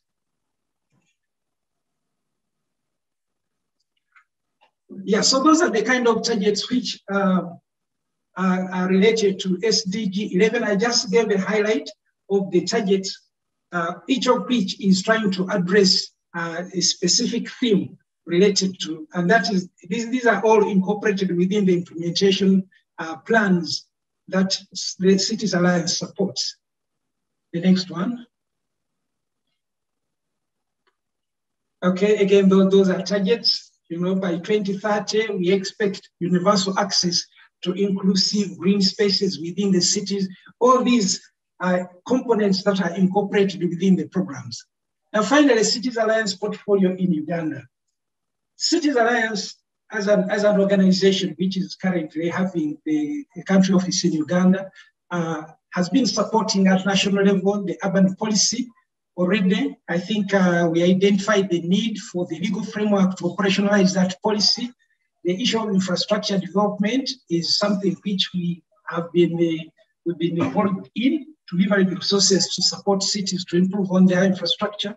City development strategies, we believe that a city must have a vision, and the vision is a long term, which every city should aspire to achieve. The issue of slum upgrading initiatives, we believe that slum upgrading should be citywide, gradual, but then it should be incremental. And then under cities and migration, we are addressing the challenges of voluntary migrants. Those are the labor migrants. There are many people who are migrating to the cities in search of employment, and then they are the ones who increase the numbers of the unemployed who end up living in slums and informal settlement. And then also the issue of involuntary migrants. We have refugees and urban refugees who have come in. They are putting a lot of pressure on city services, and yet the cities don't have the capacity to respond. So that is something which we are also supporting. The issue of urban expansion planning. We realize that we have always been chasing after developments.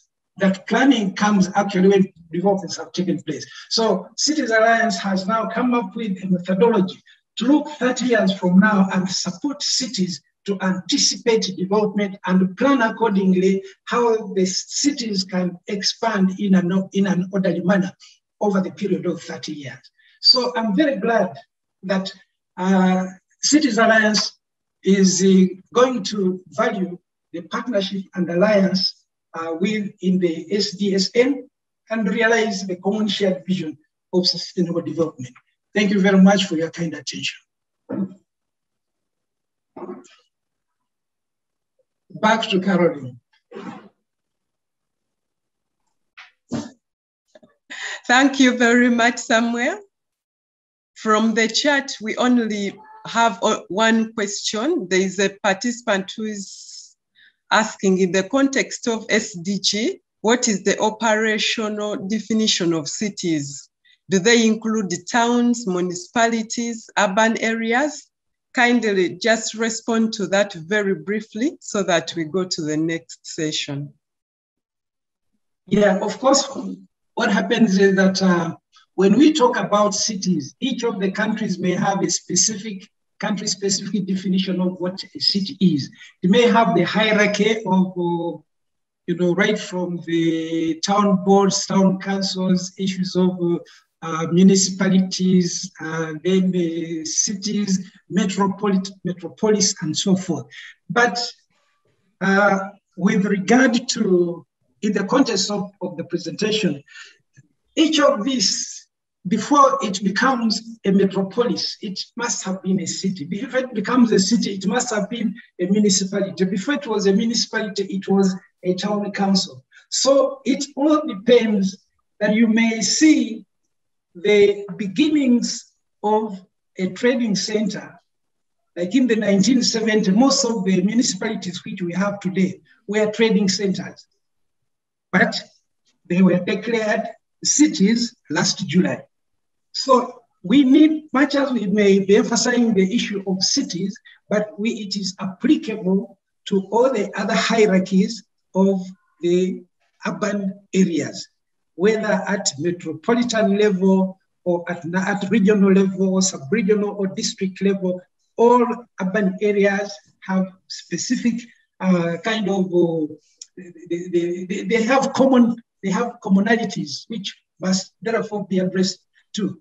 So like when the cities are centers that provide opportunities, and that's why people migrate to cities with the hope that they are going to access better livelihood. So whether it is at a town council level but it is experiencing migration. The only challenge, therefore, is that when it is a large city, the magnitude of the challenge is much bigger. But we must therefore need to plan early enough in order to realize the kind of sustainable cities that SDGs are referring to. Thank you very much. Thank you very much to Samuel. May I now invite Dr. Revocatus Twino, the National Network Manager, to take us through the next phase. Thank you very much. Thank you, Rita, for moderating the session, and also the key speakers, Professor Jeff, Sam, and Dr. Albert Byamujisha, for those thrilling presentations, and which are quite informative. Now, I request that we again adjust the program a bit to allow the Vice Chancellor, Professor Barnabas Nawangwe, to speak.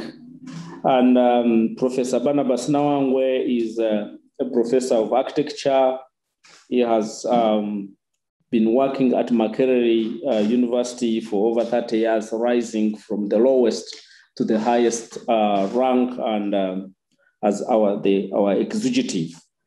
He has been instrumental in the implementation of SDGs, also bearing in mind that he heads the premier university in Uganda, which is a diverse university, multidisciplinary university that revolves around all the SDGs. And we really thank you very much for steering the university, but also welcoming to host SDSN Uganda National Network.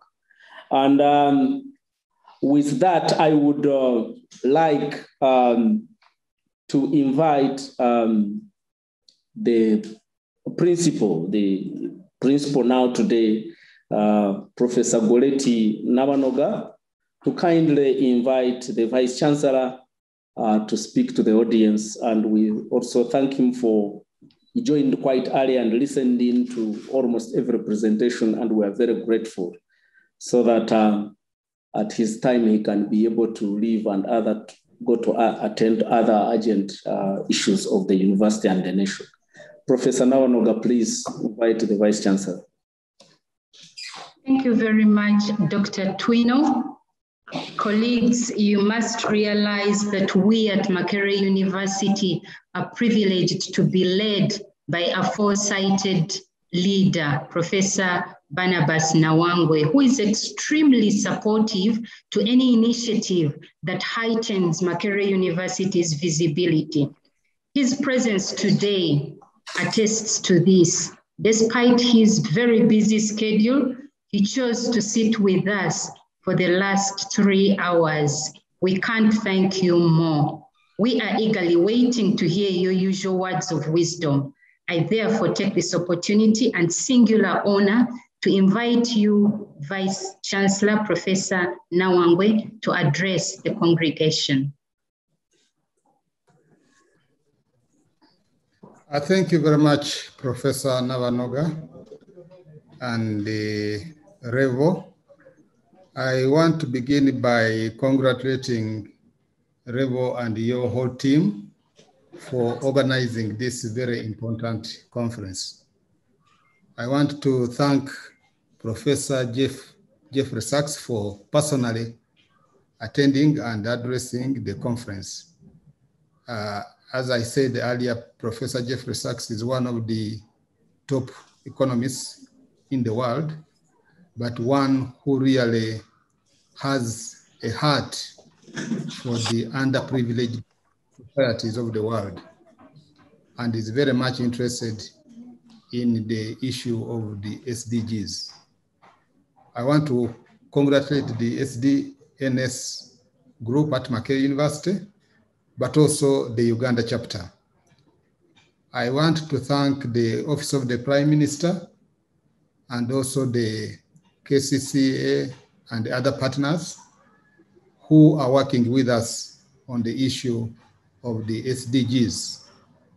Makerere, as you all know, has a new strategic plan. And really everything we are doing under that strategic plan is supposed to address practically all the SDGs. But of course, as a university, our core effort is on providing quality education and quality research, and therefore directly addressing SDG 4. As Jeffrey said, as a country and as a university, we have a big task. We must find out why we have such a huge exodus of children, both at primary and secondary school. I don't know if you all know that the number of children qualifying to come to university has been declining in the last 3 years. That is contradictory because our population is just skyrocketing, and at the same time, the number of children who qualify to come to the university is decreasing. It is a huge problem for our country, and as Makerere University, we must take every necessary effort to address this issue. With the increasing population, we have two major issues to deal with. One is food security. How are we going to feed this fast-growing population? So our colleagues in agriculture, but almost everybody anyway, has to deal with this problem. It is a problem that will affect, or that can also be handled by our social scientists, our economists, practically everybody. But of course, the colleagues in agriculture are at the center of this. The second issue is what Mr. Mamabala talked about, the high rate of urbanization. Uganda was a very low urbanizing country for many years, but that has changed. And the fast urbanization is putting pressure on our soils. This is a big problem for all of us. That definitely will affect our capacity to produce food for all these people. But apart from that, providing the necessary facilities for a good life in the cities. Otherwise, we are going to end up with huge slums, with no resources, with no services. And we must all address that. Of course, I know that as a university, we have very many different fields of knowledge, which are all addressing the different SDGs. Everybody has a role to play. I would like to believe that as a university, we are going to rise to the challenge and take the leadership in ensuring that we attain these SDGs. Once again, I congratulate to you, the SDSN chapter at Makerere University, for organizing this extremely important and interesting conference. And I look forward to working with you in helping our country and the rest of humanity in achieving the SDGs. Thank you very much.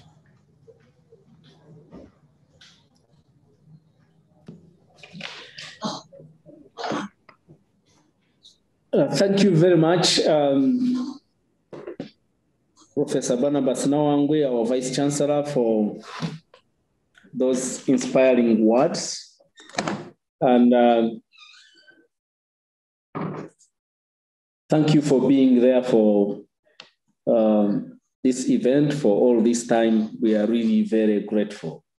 I would now like us to move to our very last session, which is brainstorming on the thematic focus of SDSN Uganda.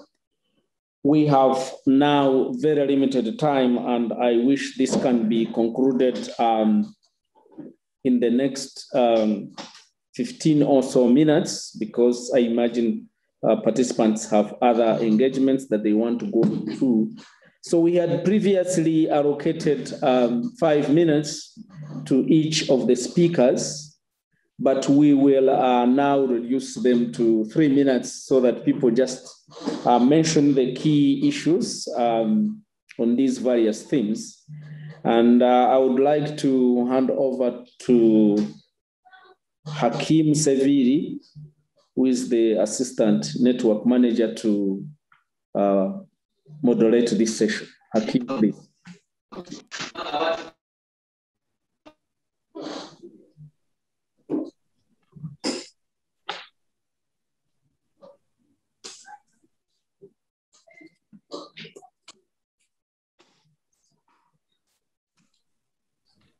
Good evening, good morning, and good afternoon, depending on where you are.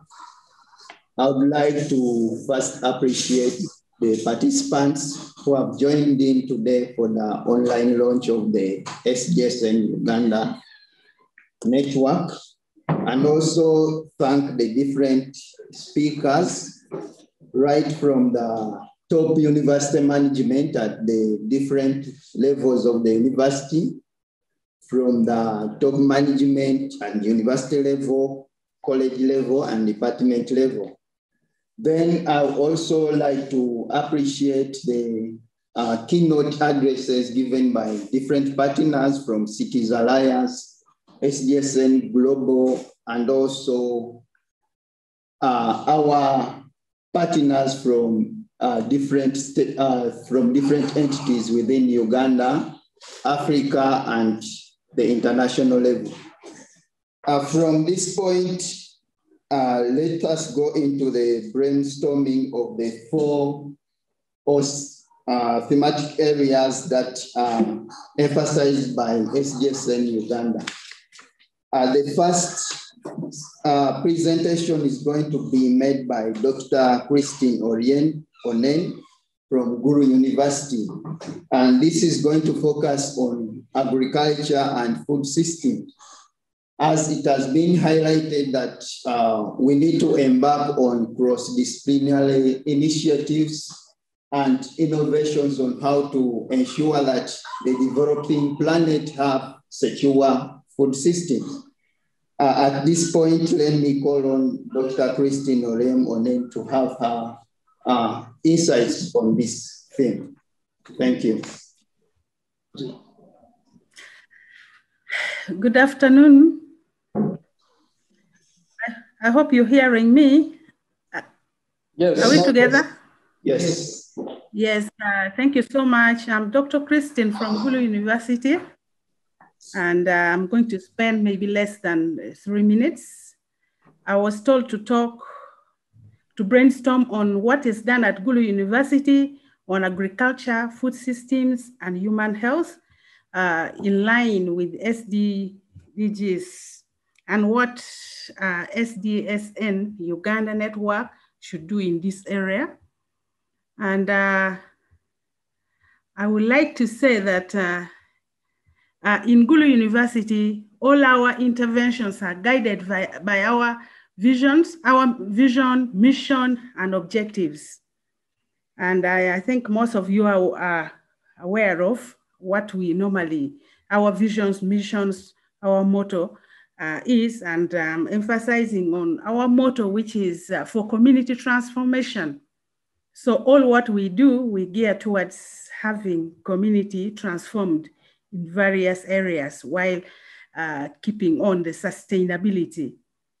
At Gulu University, all activities in regards to agriculture and food systems in the Faculty of Agriculture and Environment and Natural Resources Management. And we emphasize a lot on agriculture because currently, as you know, it employs over 80% of Ugandans. And for the GDP, it contributes almost to 26%. We have 6 faculties, 6 departments in the Faculty of Agriculture and Environment. And in our training, we have 10 accredited programs in agriculture, which has about 500 students.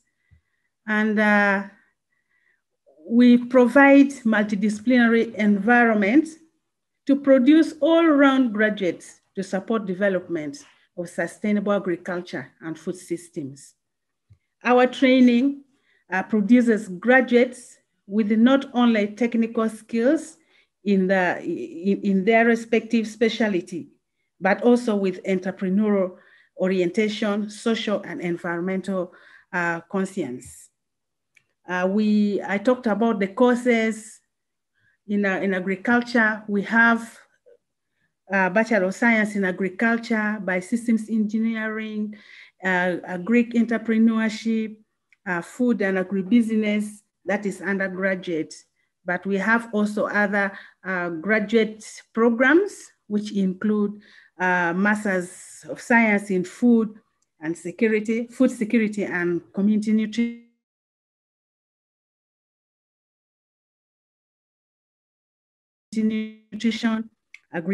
and we are so much engaged or actively engaged in research to improve agricultural production and food systems. And our research themes in agriculture include food systems and agribusiness, efficiency of small scale enterprises, food security and community nutrition, food safety, renewable energy, among others. And our outreach activities is different from others where they have research stations, but our research stations or our outreach activities goes to the community direct. And that is where our strength is, because we send our students to go and learn from the community and also to teach the community what they already know. So it is a two-way direction. And so in these programs that we have, there are a lot of activities which we cannot now talk about now. And probably when we join the network, then we shall get to know more.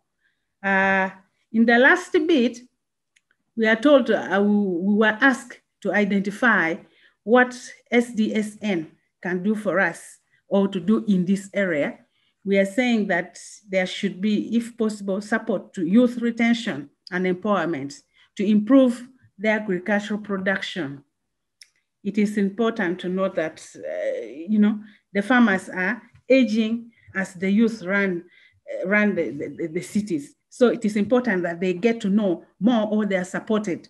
And I was glad that in all this, the youth are many and they would like to be part of the network. Therefore, another one is that if possible, the network can support our university to carry out research and innovations that can help to improve agricultural productivities and food security. This is very important.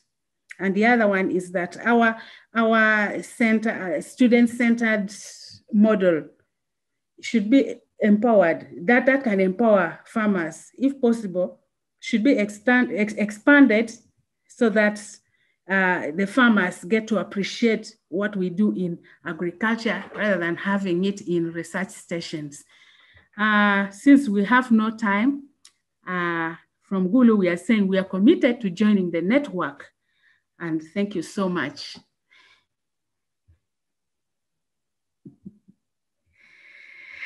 I'm done. For your insightful presentation.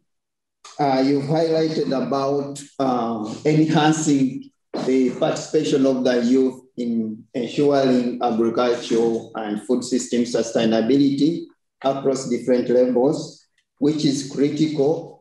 And also you mentioned about the necessity for resources to ensure that this kind of youth participation within the different activities that ensure sustainability in agriculture and food security occur. Then the student-centered model of learning is also critical, especially in the contemporary periods where we are facing a diversity of problems that require solutions that are engineered by the quality of education which is being delivered to the different students. Then next, let's have Mr. Emmanuel Ebu to have a presentation on improved health. I think when we look at health, currently we consider a paradigm shift from focusing on human health and animal health independently, but rather looking at one health where we have humans being increasingly integrated into living with animals. Let's see what the expert has to say on this. Thank you.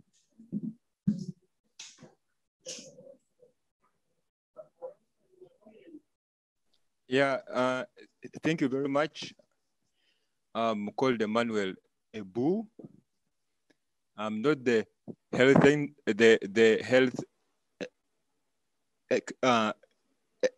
expert, but I'm going to make a presentation on natural resources. The health expert is Mr. Chintu, who is the coordinator for the university hub. So my presentation is going to be a short one, which will show what we have so far done. We as the students of Mbarara University with regard to natural resource preservation and ecosystem health. Let me put it to the slideshow. So once again, my name is Ebu Emmanuel. I'm the solutions officer who is a student at the university.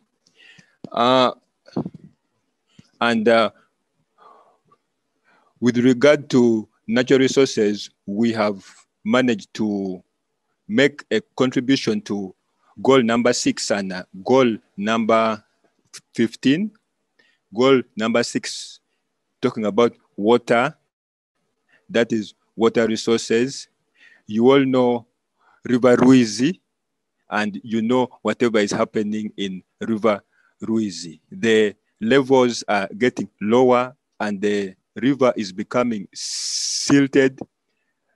But of late, the issue of plastics, plastic pollution, plastic bottles is the one that has come up. So from this slide, you can see a group of students. I'm one of them.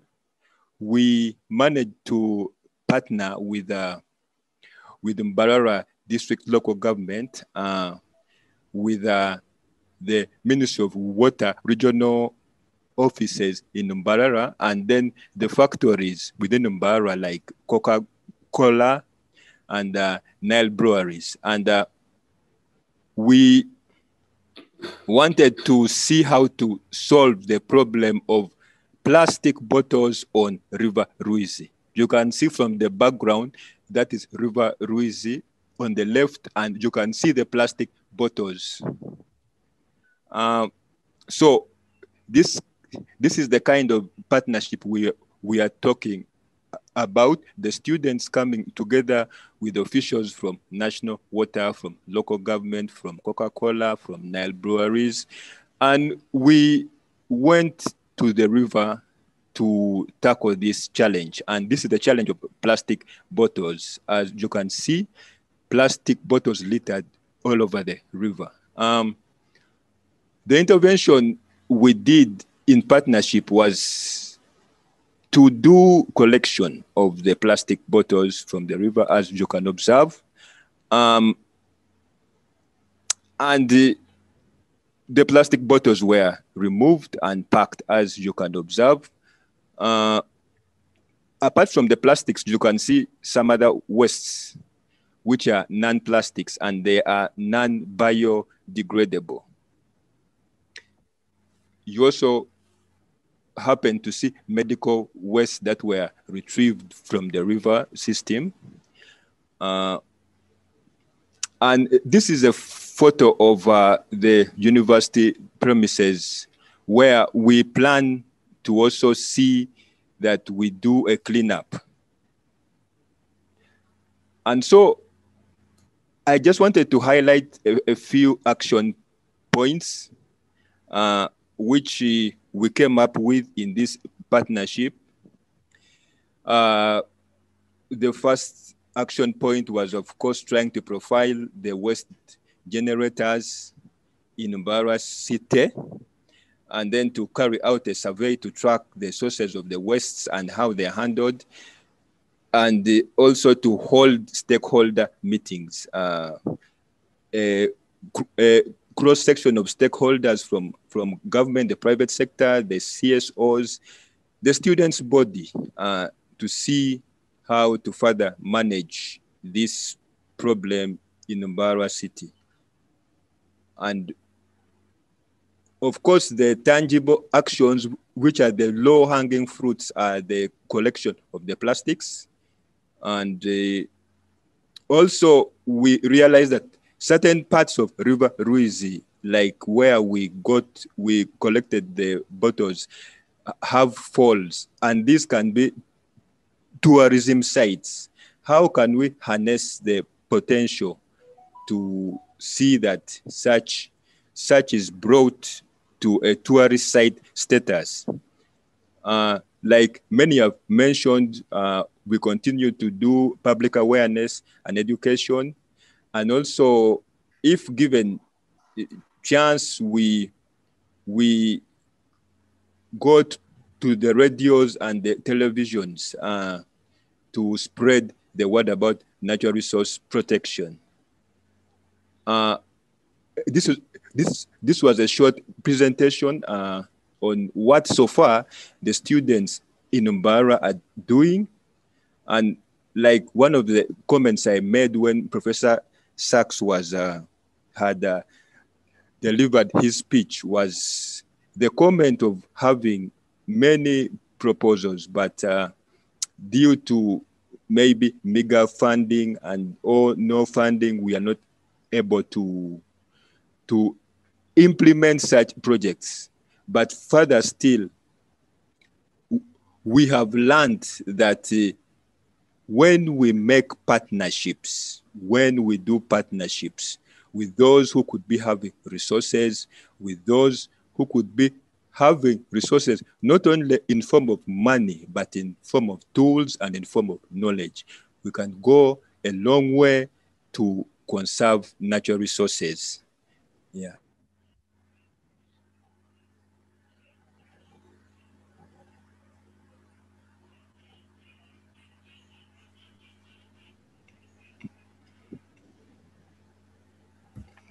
Hello?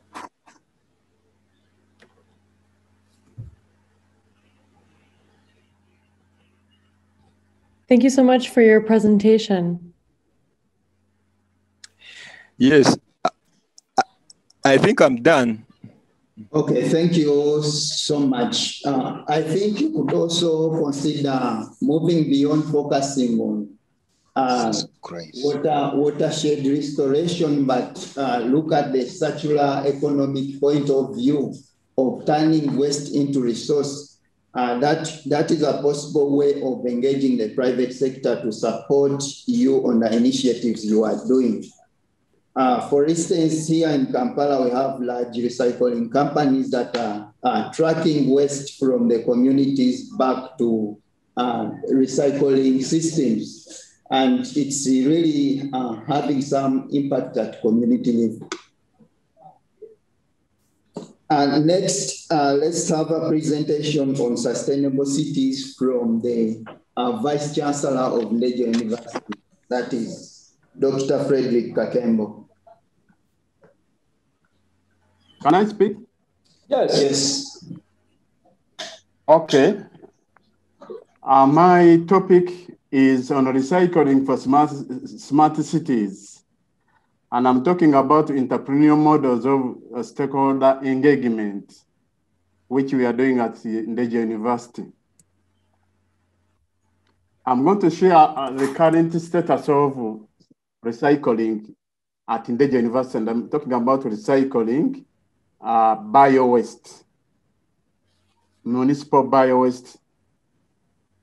First of all, we started by having synergies in multidisciplinary integration of various agriculture, like a business, social sciences, to ensure that we bring us in and talk about the general aspects of the circular economy. So after that, we developed business models and technical and business models. And we are looking at production of biofuels for clean cooking and heating. We are also looking at generation of electricity for domestic gasification and the production of fertilizers and in the cities. From that step, we went into stakeholder engagement.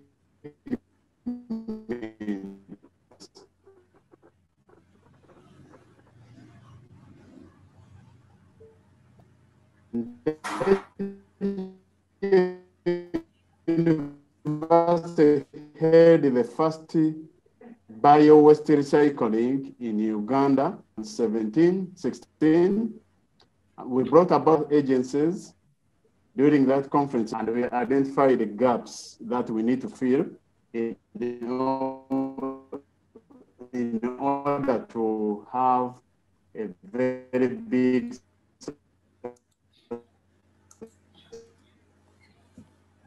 sustainable recycling enterprise. Then we had the things like corporate dinners with agencies in the country, where we talked about various strategies to increase. And then the next step, undertake circular economy. People know what to do when and we also want to stakeholder engagement. And where we want the next step, awareness across the country by carrying out demonstrations of what we have done so far. We want to promote community-based training programs, help the urban youth, urban women, and other groups to train them into the recycling programs. We also want to develop such a curriculum for educational institutions, right from primary up to the university levels and the colleges. And we want the network also to streamline intersector linkages between the private and the public sector together and put this initiative to a bigger level. We want, again, the network to help in the advocacy for policy and institutional frameworks that are going to help the recycling aspect. You have just seen it from the previous presenter, the problem with the challenge of bottles, but we want to see how such people can be helped to go to the next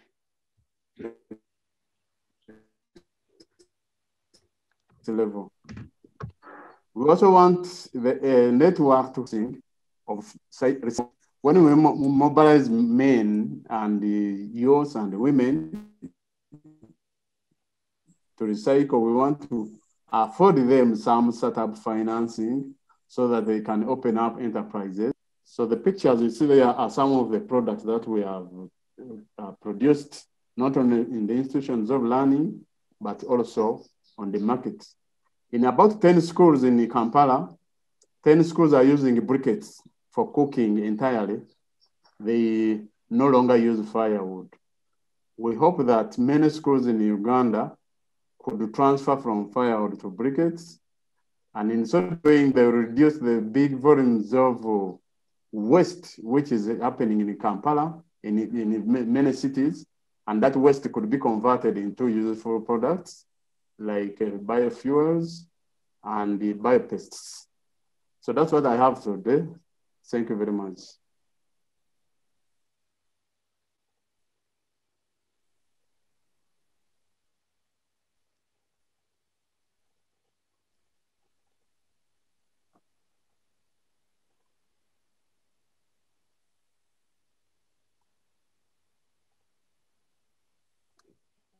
Silva? We think the pointers which you've shared on how SDSN Uganda can engage the different partners shall be considered and carried on with different partners to see how we can accelerate the different activities which we can work on. Finally, let's have a presentation from Mr. Timothy Chintu, who is coming from SDSN Youth.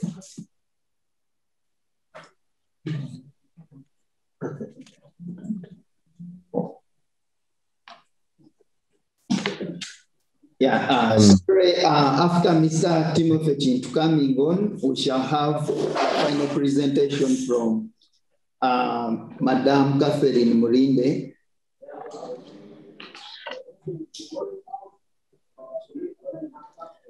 Okay, thank you. I hope I'm audible enough. Yes. Okay, that's great. So a good afternoon to you all. Chintu Timothy. I'm currently in Bara University of Science and Technology, but I'm also a volunteer with SDSN Youth. So the Sustainable Development Solutions Network, particularly the youth branch, aims to empower youth globally to create sustainable solutions. And we hope to. That's a shame, but maybe we should move on if his connection is not working. Hello, Eve. Can you hear us? Yeah, I was just saying, it sounds like, unfortunately, Timothy has lost his connection. Yeah, we are going to have another presenter, Catherine Mulinde, as maybe he gets reconnected, then we can have him last. Okay, good afternoon to you all. Catherine here, and I'll be sharing my screen. I'm Catherine Mulinde, and I'm from Makerere University, from the College of Agriculture and Environmental Sciences. And I'm also part of MUCRI that is hosting this launch. And the thematic priorities area that I was requested to talk about is about climate compatible development, which is a very passionate priorities area based on the priority areas for SDSN.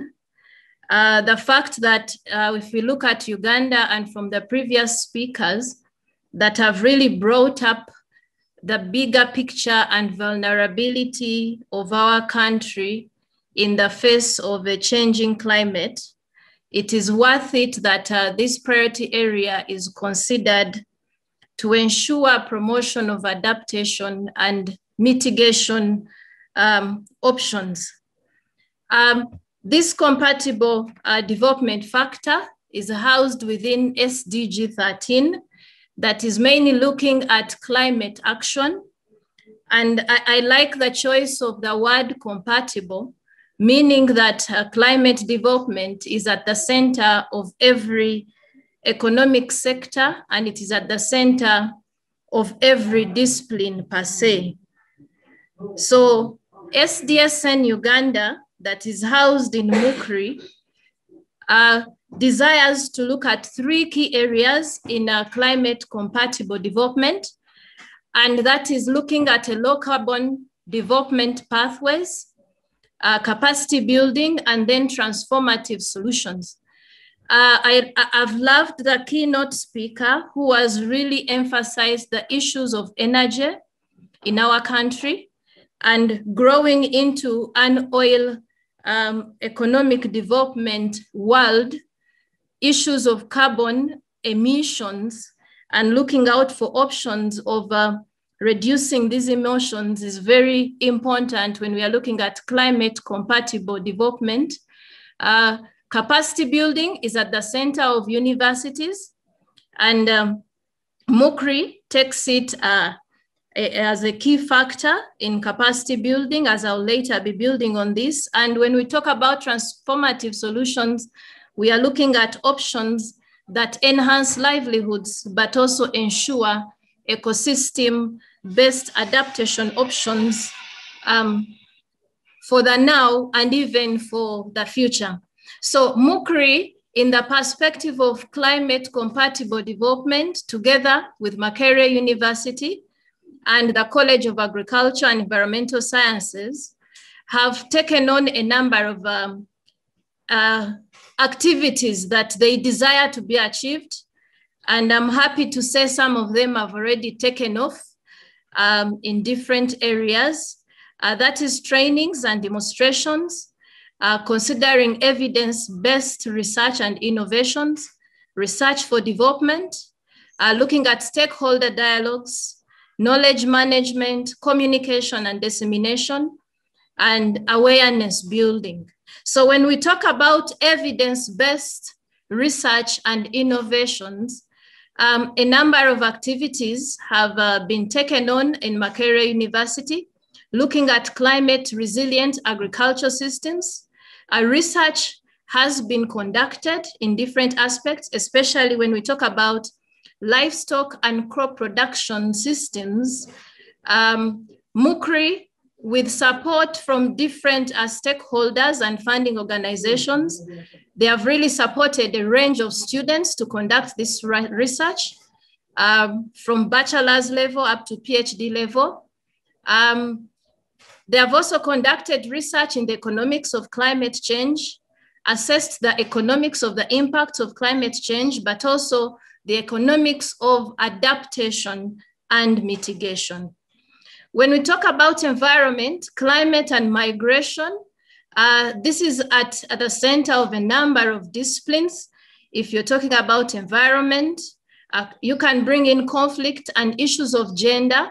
Climate change has really led to disruption of communities where people have migrated to other places because of disasters or risks that are climate related.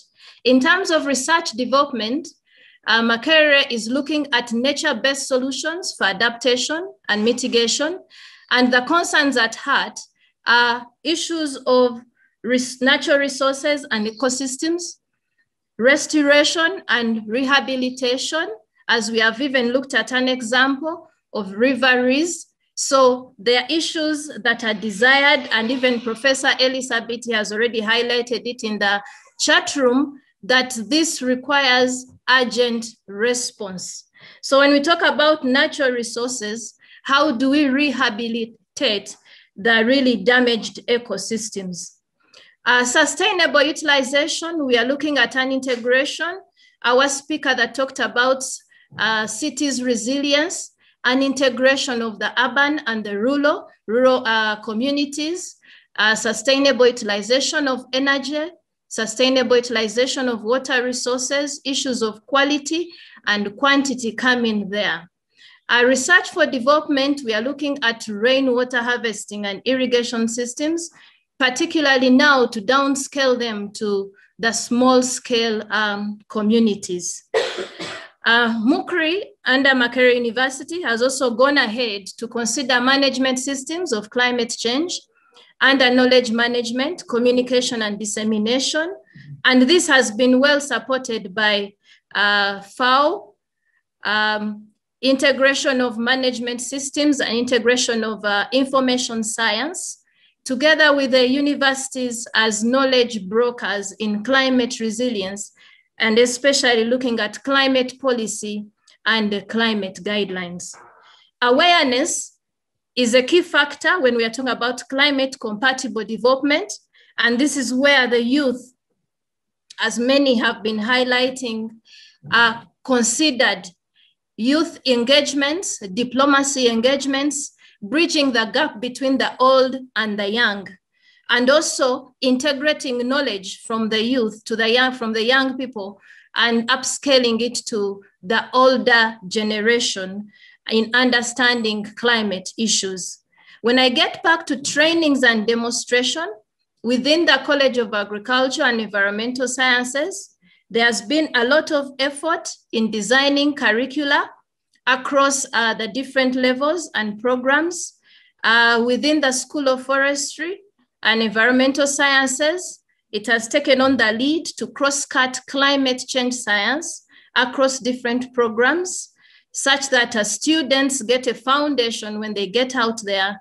They have the knowledge of climate and a way of taking climate action ahead. But also MUCRI has supported through short courses, climate change and agriculture development courses across different levels, stakeholder, local government, for them to understand what climate change issues means at their workplaces. I'll conclude with the stakeholder dialogues. MUCRI has been honored to participate with different organizations. I've listed some of them, but the list doesn't end there. Act Together, International Organization for Migration, Worldwide University Network, USAID, FAO, and from the national to the local. But in all these engagements, being really housed in a university, the young people at the heart of making sure that information goes out there. So I second the efforts and the desire for young people and for the youth for further engagement in climate issues, especially in achieving SDG 13, climate action, and the benefits of climate compatible development has wins beyond what we call the win-win analogy, but they go beyond to enhancing resilience. They go beyond in reducing emissions and also improving development. So when we look to this, the desired outcome is an improvement in sustainable agricultural systems, reducing food insecurity. We are looking at water security, energy security, improvement of health, as earlier speakers have really highlighted. And what is desired is the well-being and improvement in the livelihood of every Ugandan. So I encourage that through the SDSN, networks and youth engagements should be enhanced through Makerere University, through the networks of other universities, and those that are planning to join the network. I suggest that we do it much faster, because the changes in climate are not waiting for anyone. They will take on and continue to take on. So stakeholders on this platform and beyond, I encourage you to join, partners, friends, civil society, families, communities, but also communication and dissemination of climate change knowledge and science to the formal and the informal sector. We need to translate climate change to a language that is acceptable and understood by different levels in our country. So the science currently and the understanding of climate change is within the scientific world and mainly the formal sector. And the informal sector, all they understand are the basics, but they do not know yet the future. They cannot conceptualize very well what the future is like. So I challenge SDSN for us to take on approaches of communicating, disseminating, and downscaling all this understanding and knowledge to the language that can be understood by every Ugandan everywhere. For that, I thank you very much.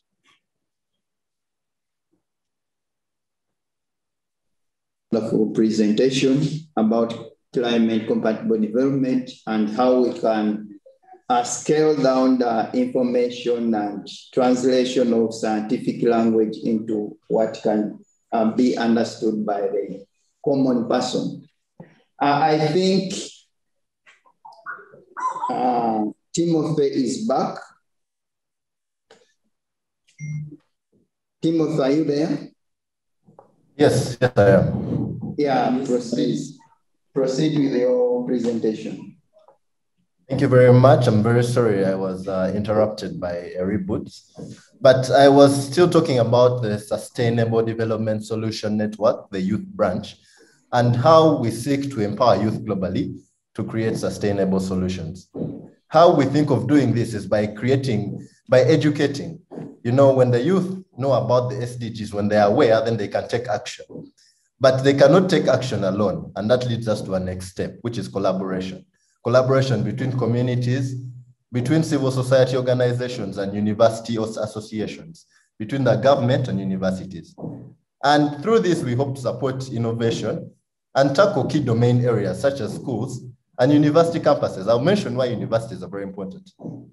Now, SDSN Youth has 2 initiatives it has come up with to put young people at the forefront of achieving the SDGs. One of them is a Global Schools Program, which hopes to integrate the SDGs into a school setting. Ideally, this would be primary and secondary school settings in Uganda, but it hasn't been strongly implemented. But on the other hand, the wing under which I lie is the SDG Students Program.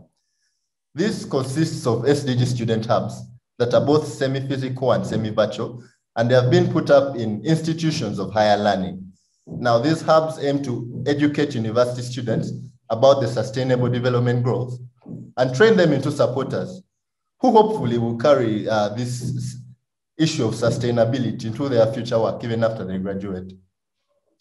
Currently, I'm the coordinator of the SDG Students Hub at Mbarara University of Science and Technology, and I am working with a colleague at Makerere University. And both these hubs were set up at the same time. That was last year in October 2020. There was a call put out and we applied. So we have set up hubs. I'm not sure how big the Makerere hub is as of now, but the hub at Mbarara University of Science and Technology currently consists of 20 members that are very vigorous and a leadership team of 6 members. Now we've been in direct communication with the global team at the Sustainable Solutions Network headquarters in New York. And when I heard that SDSN is finally coming to Uganda, finally launching in Uganda, I was very happy because this means that now we can work hand in hand with people that directly understand the problem that's on ground. What we've been doing in the 6 months that we've been set up, earlier we had trainings to get ourselves acquainted with the SDGs. But right now we are the ones looking for opportunities in which we can engage university students in how to do, how to carry out projects, how to think in the line of sustainability. We've had 2 sessions. The first one was virtual. It was in December 2020. We did it in collaboration with the student hub at Makerere University. Unfortunately, the turn-up was a bit low because you'll find that most of the youth have excuses here and there, some to do with data, and they ask you they have data refund. And unfortunately, you do not, because we are also volunteers. So last month, here at the university, we decided to redo it physically. And this time round, we had about 90 participants that we can say now have an in-depth understanding of the SDGs. Now, this is the point of the hubs. The hubs use the existing university structures to get in touch with the university students. Because you'll find that in most cases, at least a student belongs to one association or another. And for us to set up independently, we saw was going to be a bit of a challenge. So what we are doing, we are collaborating with different associations that exist to see how we can use their mandate as associations and then point it in the direction of sustainability and enable all students to have an in-depth understanding. But understanding and knowing about the SDGs is one thing, and taking action is another. And this is why I feel that us as the hubs, we've hit a roadblock. Previously, we've not had enough support in this area.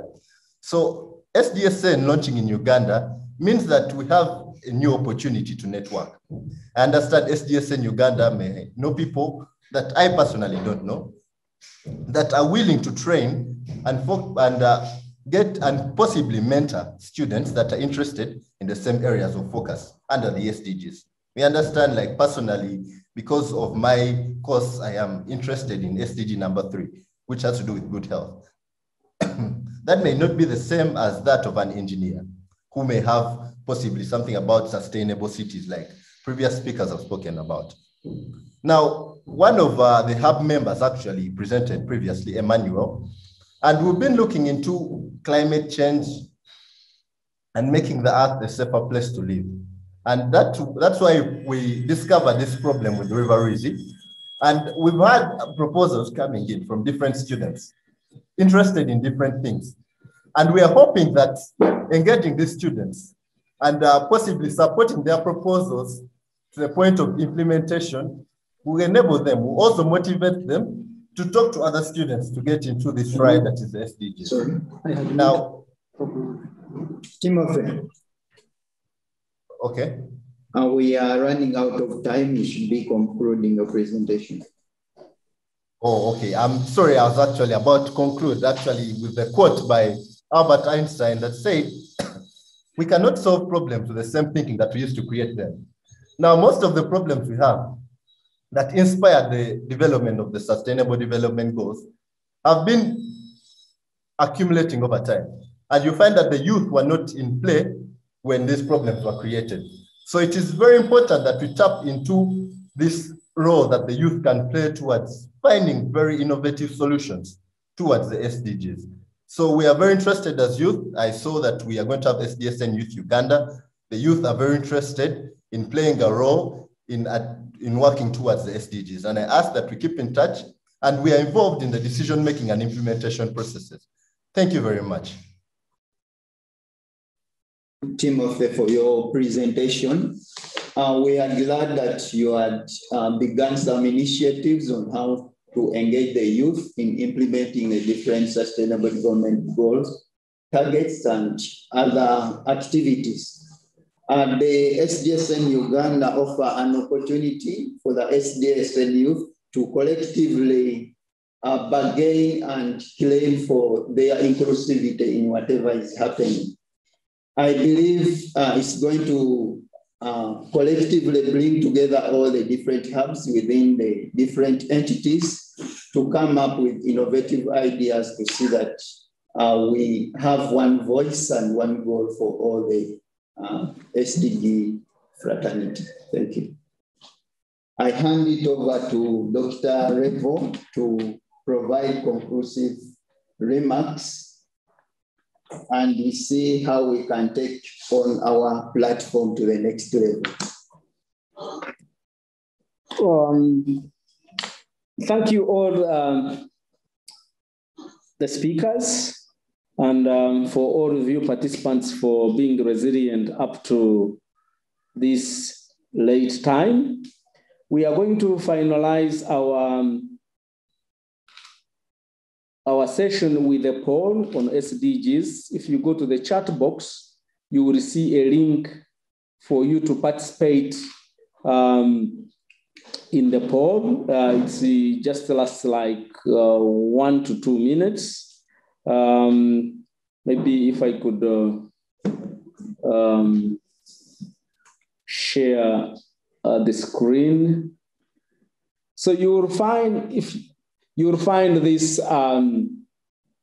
link in your chat box. You just click and then you participate in the poll, and that will be our last item on the agenda. But I don't know our senior manager who manages the Africa region, if you have any few messages that you want to tell the participants.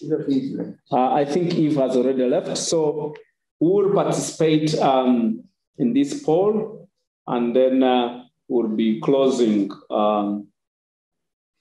But I think Professor Sabit is still on. Is Professor Sabit still on? Prof, are you still there? Yes, could you just talk to the participants to this launch event? As I said in the very beginning, I took over from Professor Sabiti, who started this initiative.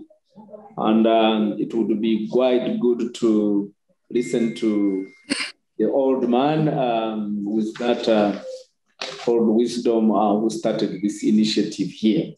Sabiti, please, just a few words to the participants, and then you will close officially this meeting. Thank you very much, Dr. Rivo. I am really very, very happy that what I started as an old man, as you said, I handed it over to you as a young man, and I'm very, very happy that you have achieved what I had wanted to achieve. So I have done very good successional planning, and the SDSN Uganda is now operational, and it is operational at such a high level to have linked with the Office of the Prime Minister, to have linked with the topmost person in economics, Professor Jeffrey Sachs, and continued working with Eva. This is very good. And the participants who have attended, I'm very happy that really you have a lot of enthusiasm. You are young and with very good ideas. We need to work together to make sure that all these SDGs in Uganda are well implemented for the good of our country. So what has been discussed is really good. What we need to do is to fine-tune what to pick up those priority areas that SDNS Uganda will now coordinate with all those participants, increase the number of membership institutions so that this huge challenge of developing sustainable development solution networks does an effective work in Uganda. We want a green Uganda, we want a green economy so that we have these sustainable projects that will help us continue working. So I'm really happy. Congratulations to everybody. We appreciate the Vice Chancellor, Professor Nawangwe. I started with him. He was the one who gave the go-ahead. And Professor Nawanoga was the first principal. I mean, he was delegated by the principal to chair the first meeting that we held with Eve here in our College of Agricultural Sciences. So all along, the program or the network has been well supported. So I thank you. Members, thank you very much for all your efforts and the time you have spent in attending and participating very well in this launch. Thank you.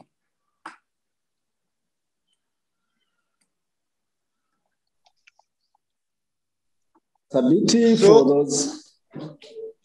Professor Sabiti, thank you for those nice words and for starting all this, planting the tree that is now bearing the branches that have even the fruits. So we are approaching the closure of this session. As I mentioned, please go to the chat box and participate in the poll.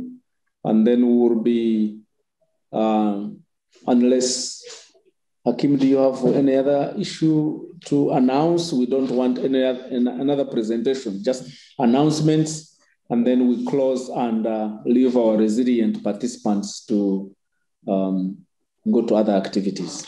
Maybe for those who left prematurely, we shall send an email and they follow it up. Okay. Thank you so much. Please go to the chat box and follow the link and then do the poll. We were happy to be with you. And Prof, you have something else? Yes, I was asked to put my face into the computer.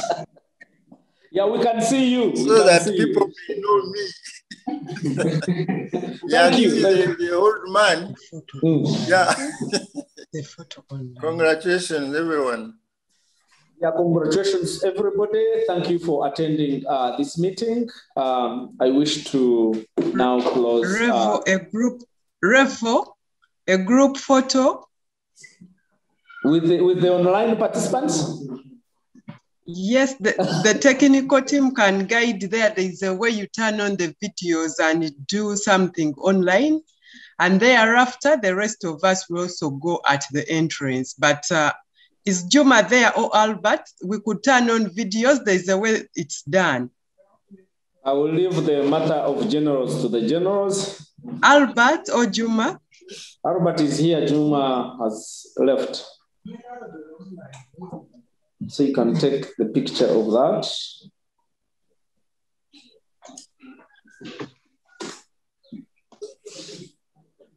And go to the next. So you didn't do your online. Press. Very good. The pictures are taken. So the technical team, which is here, we meet at the entrance and take a group photo. And then we call it a day. Thank you very much.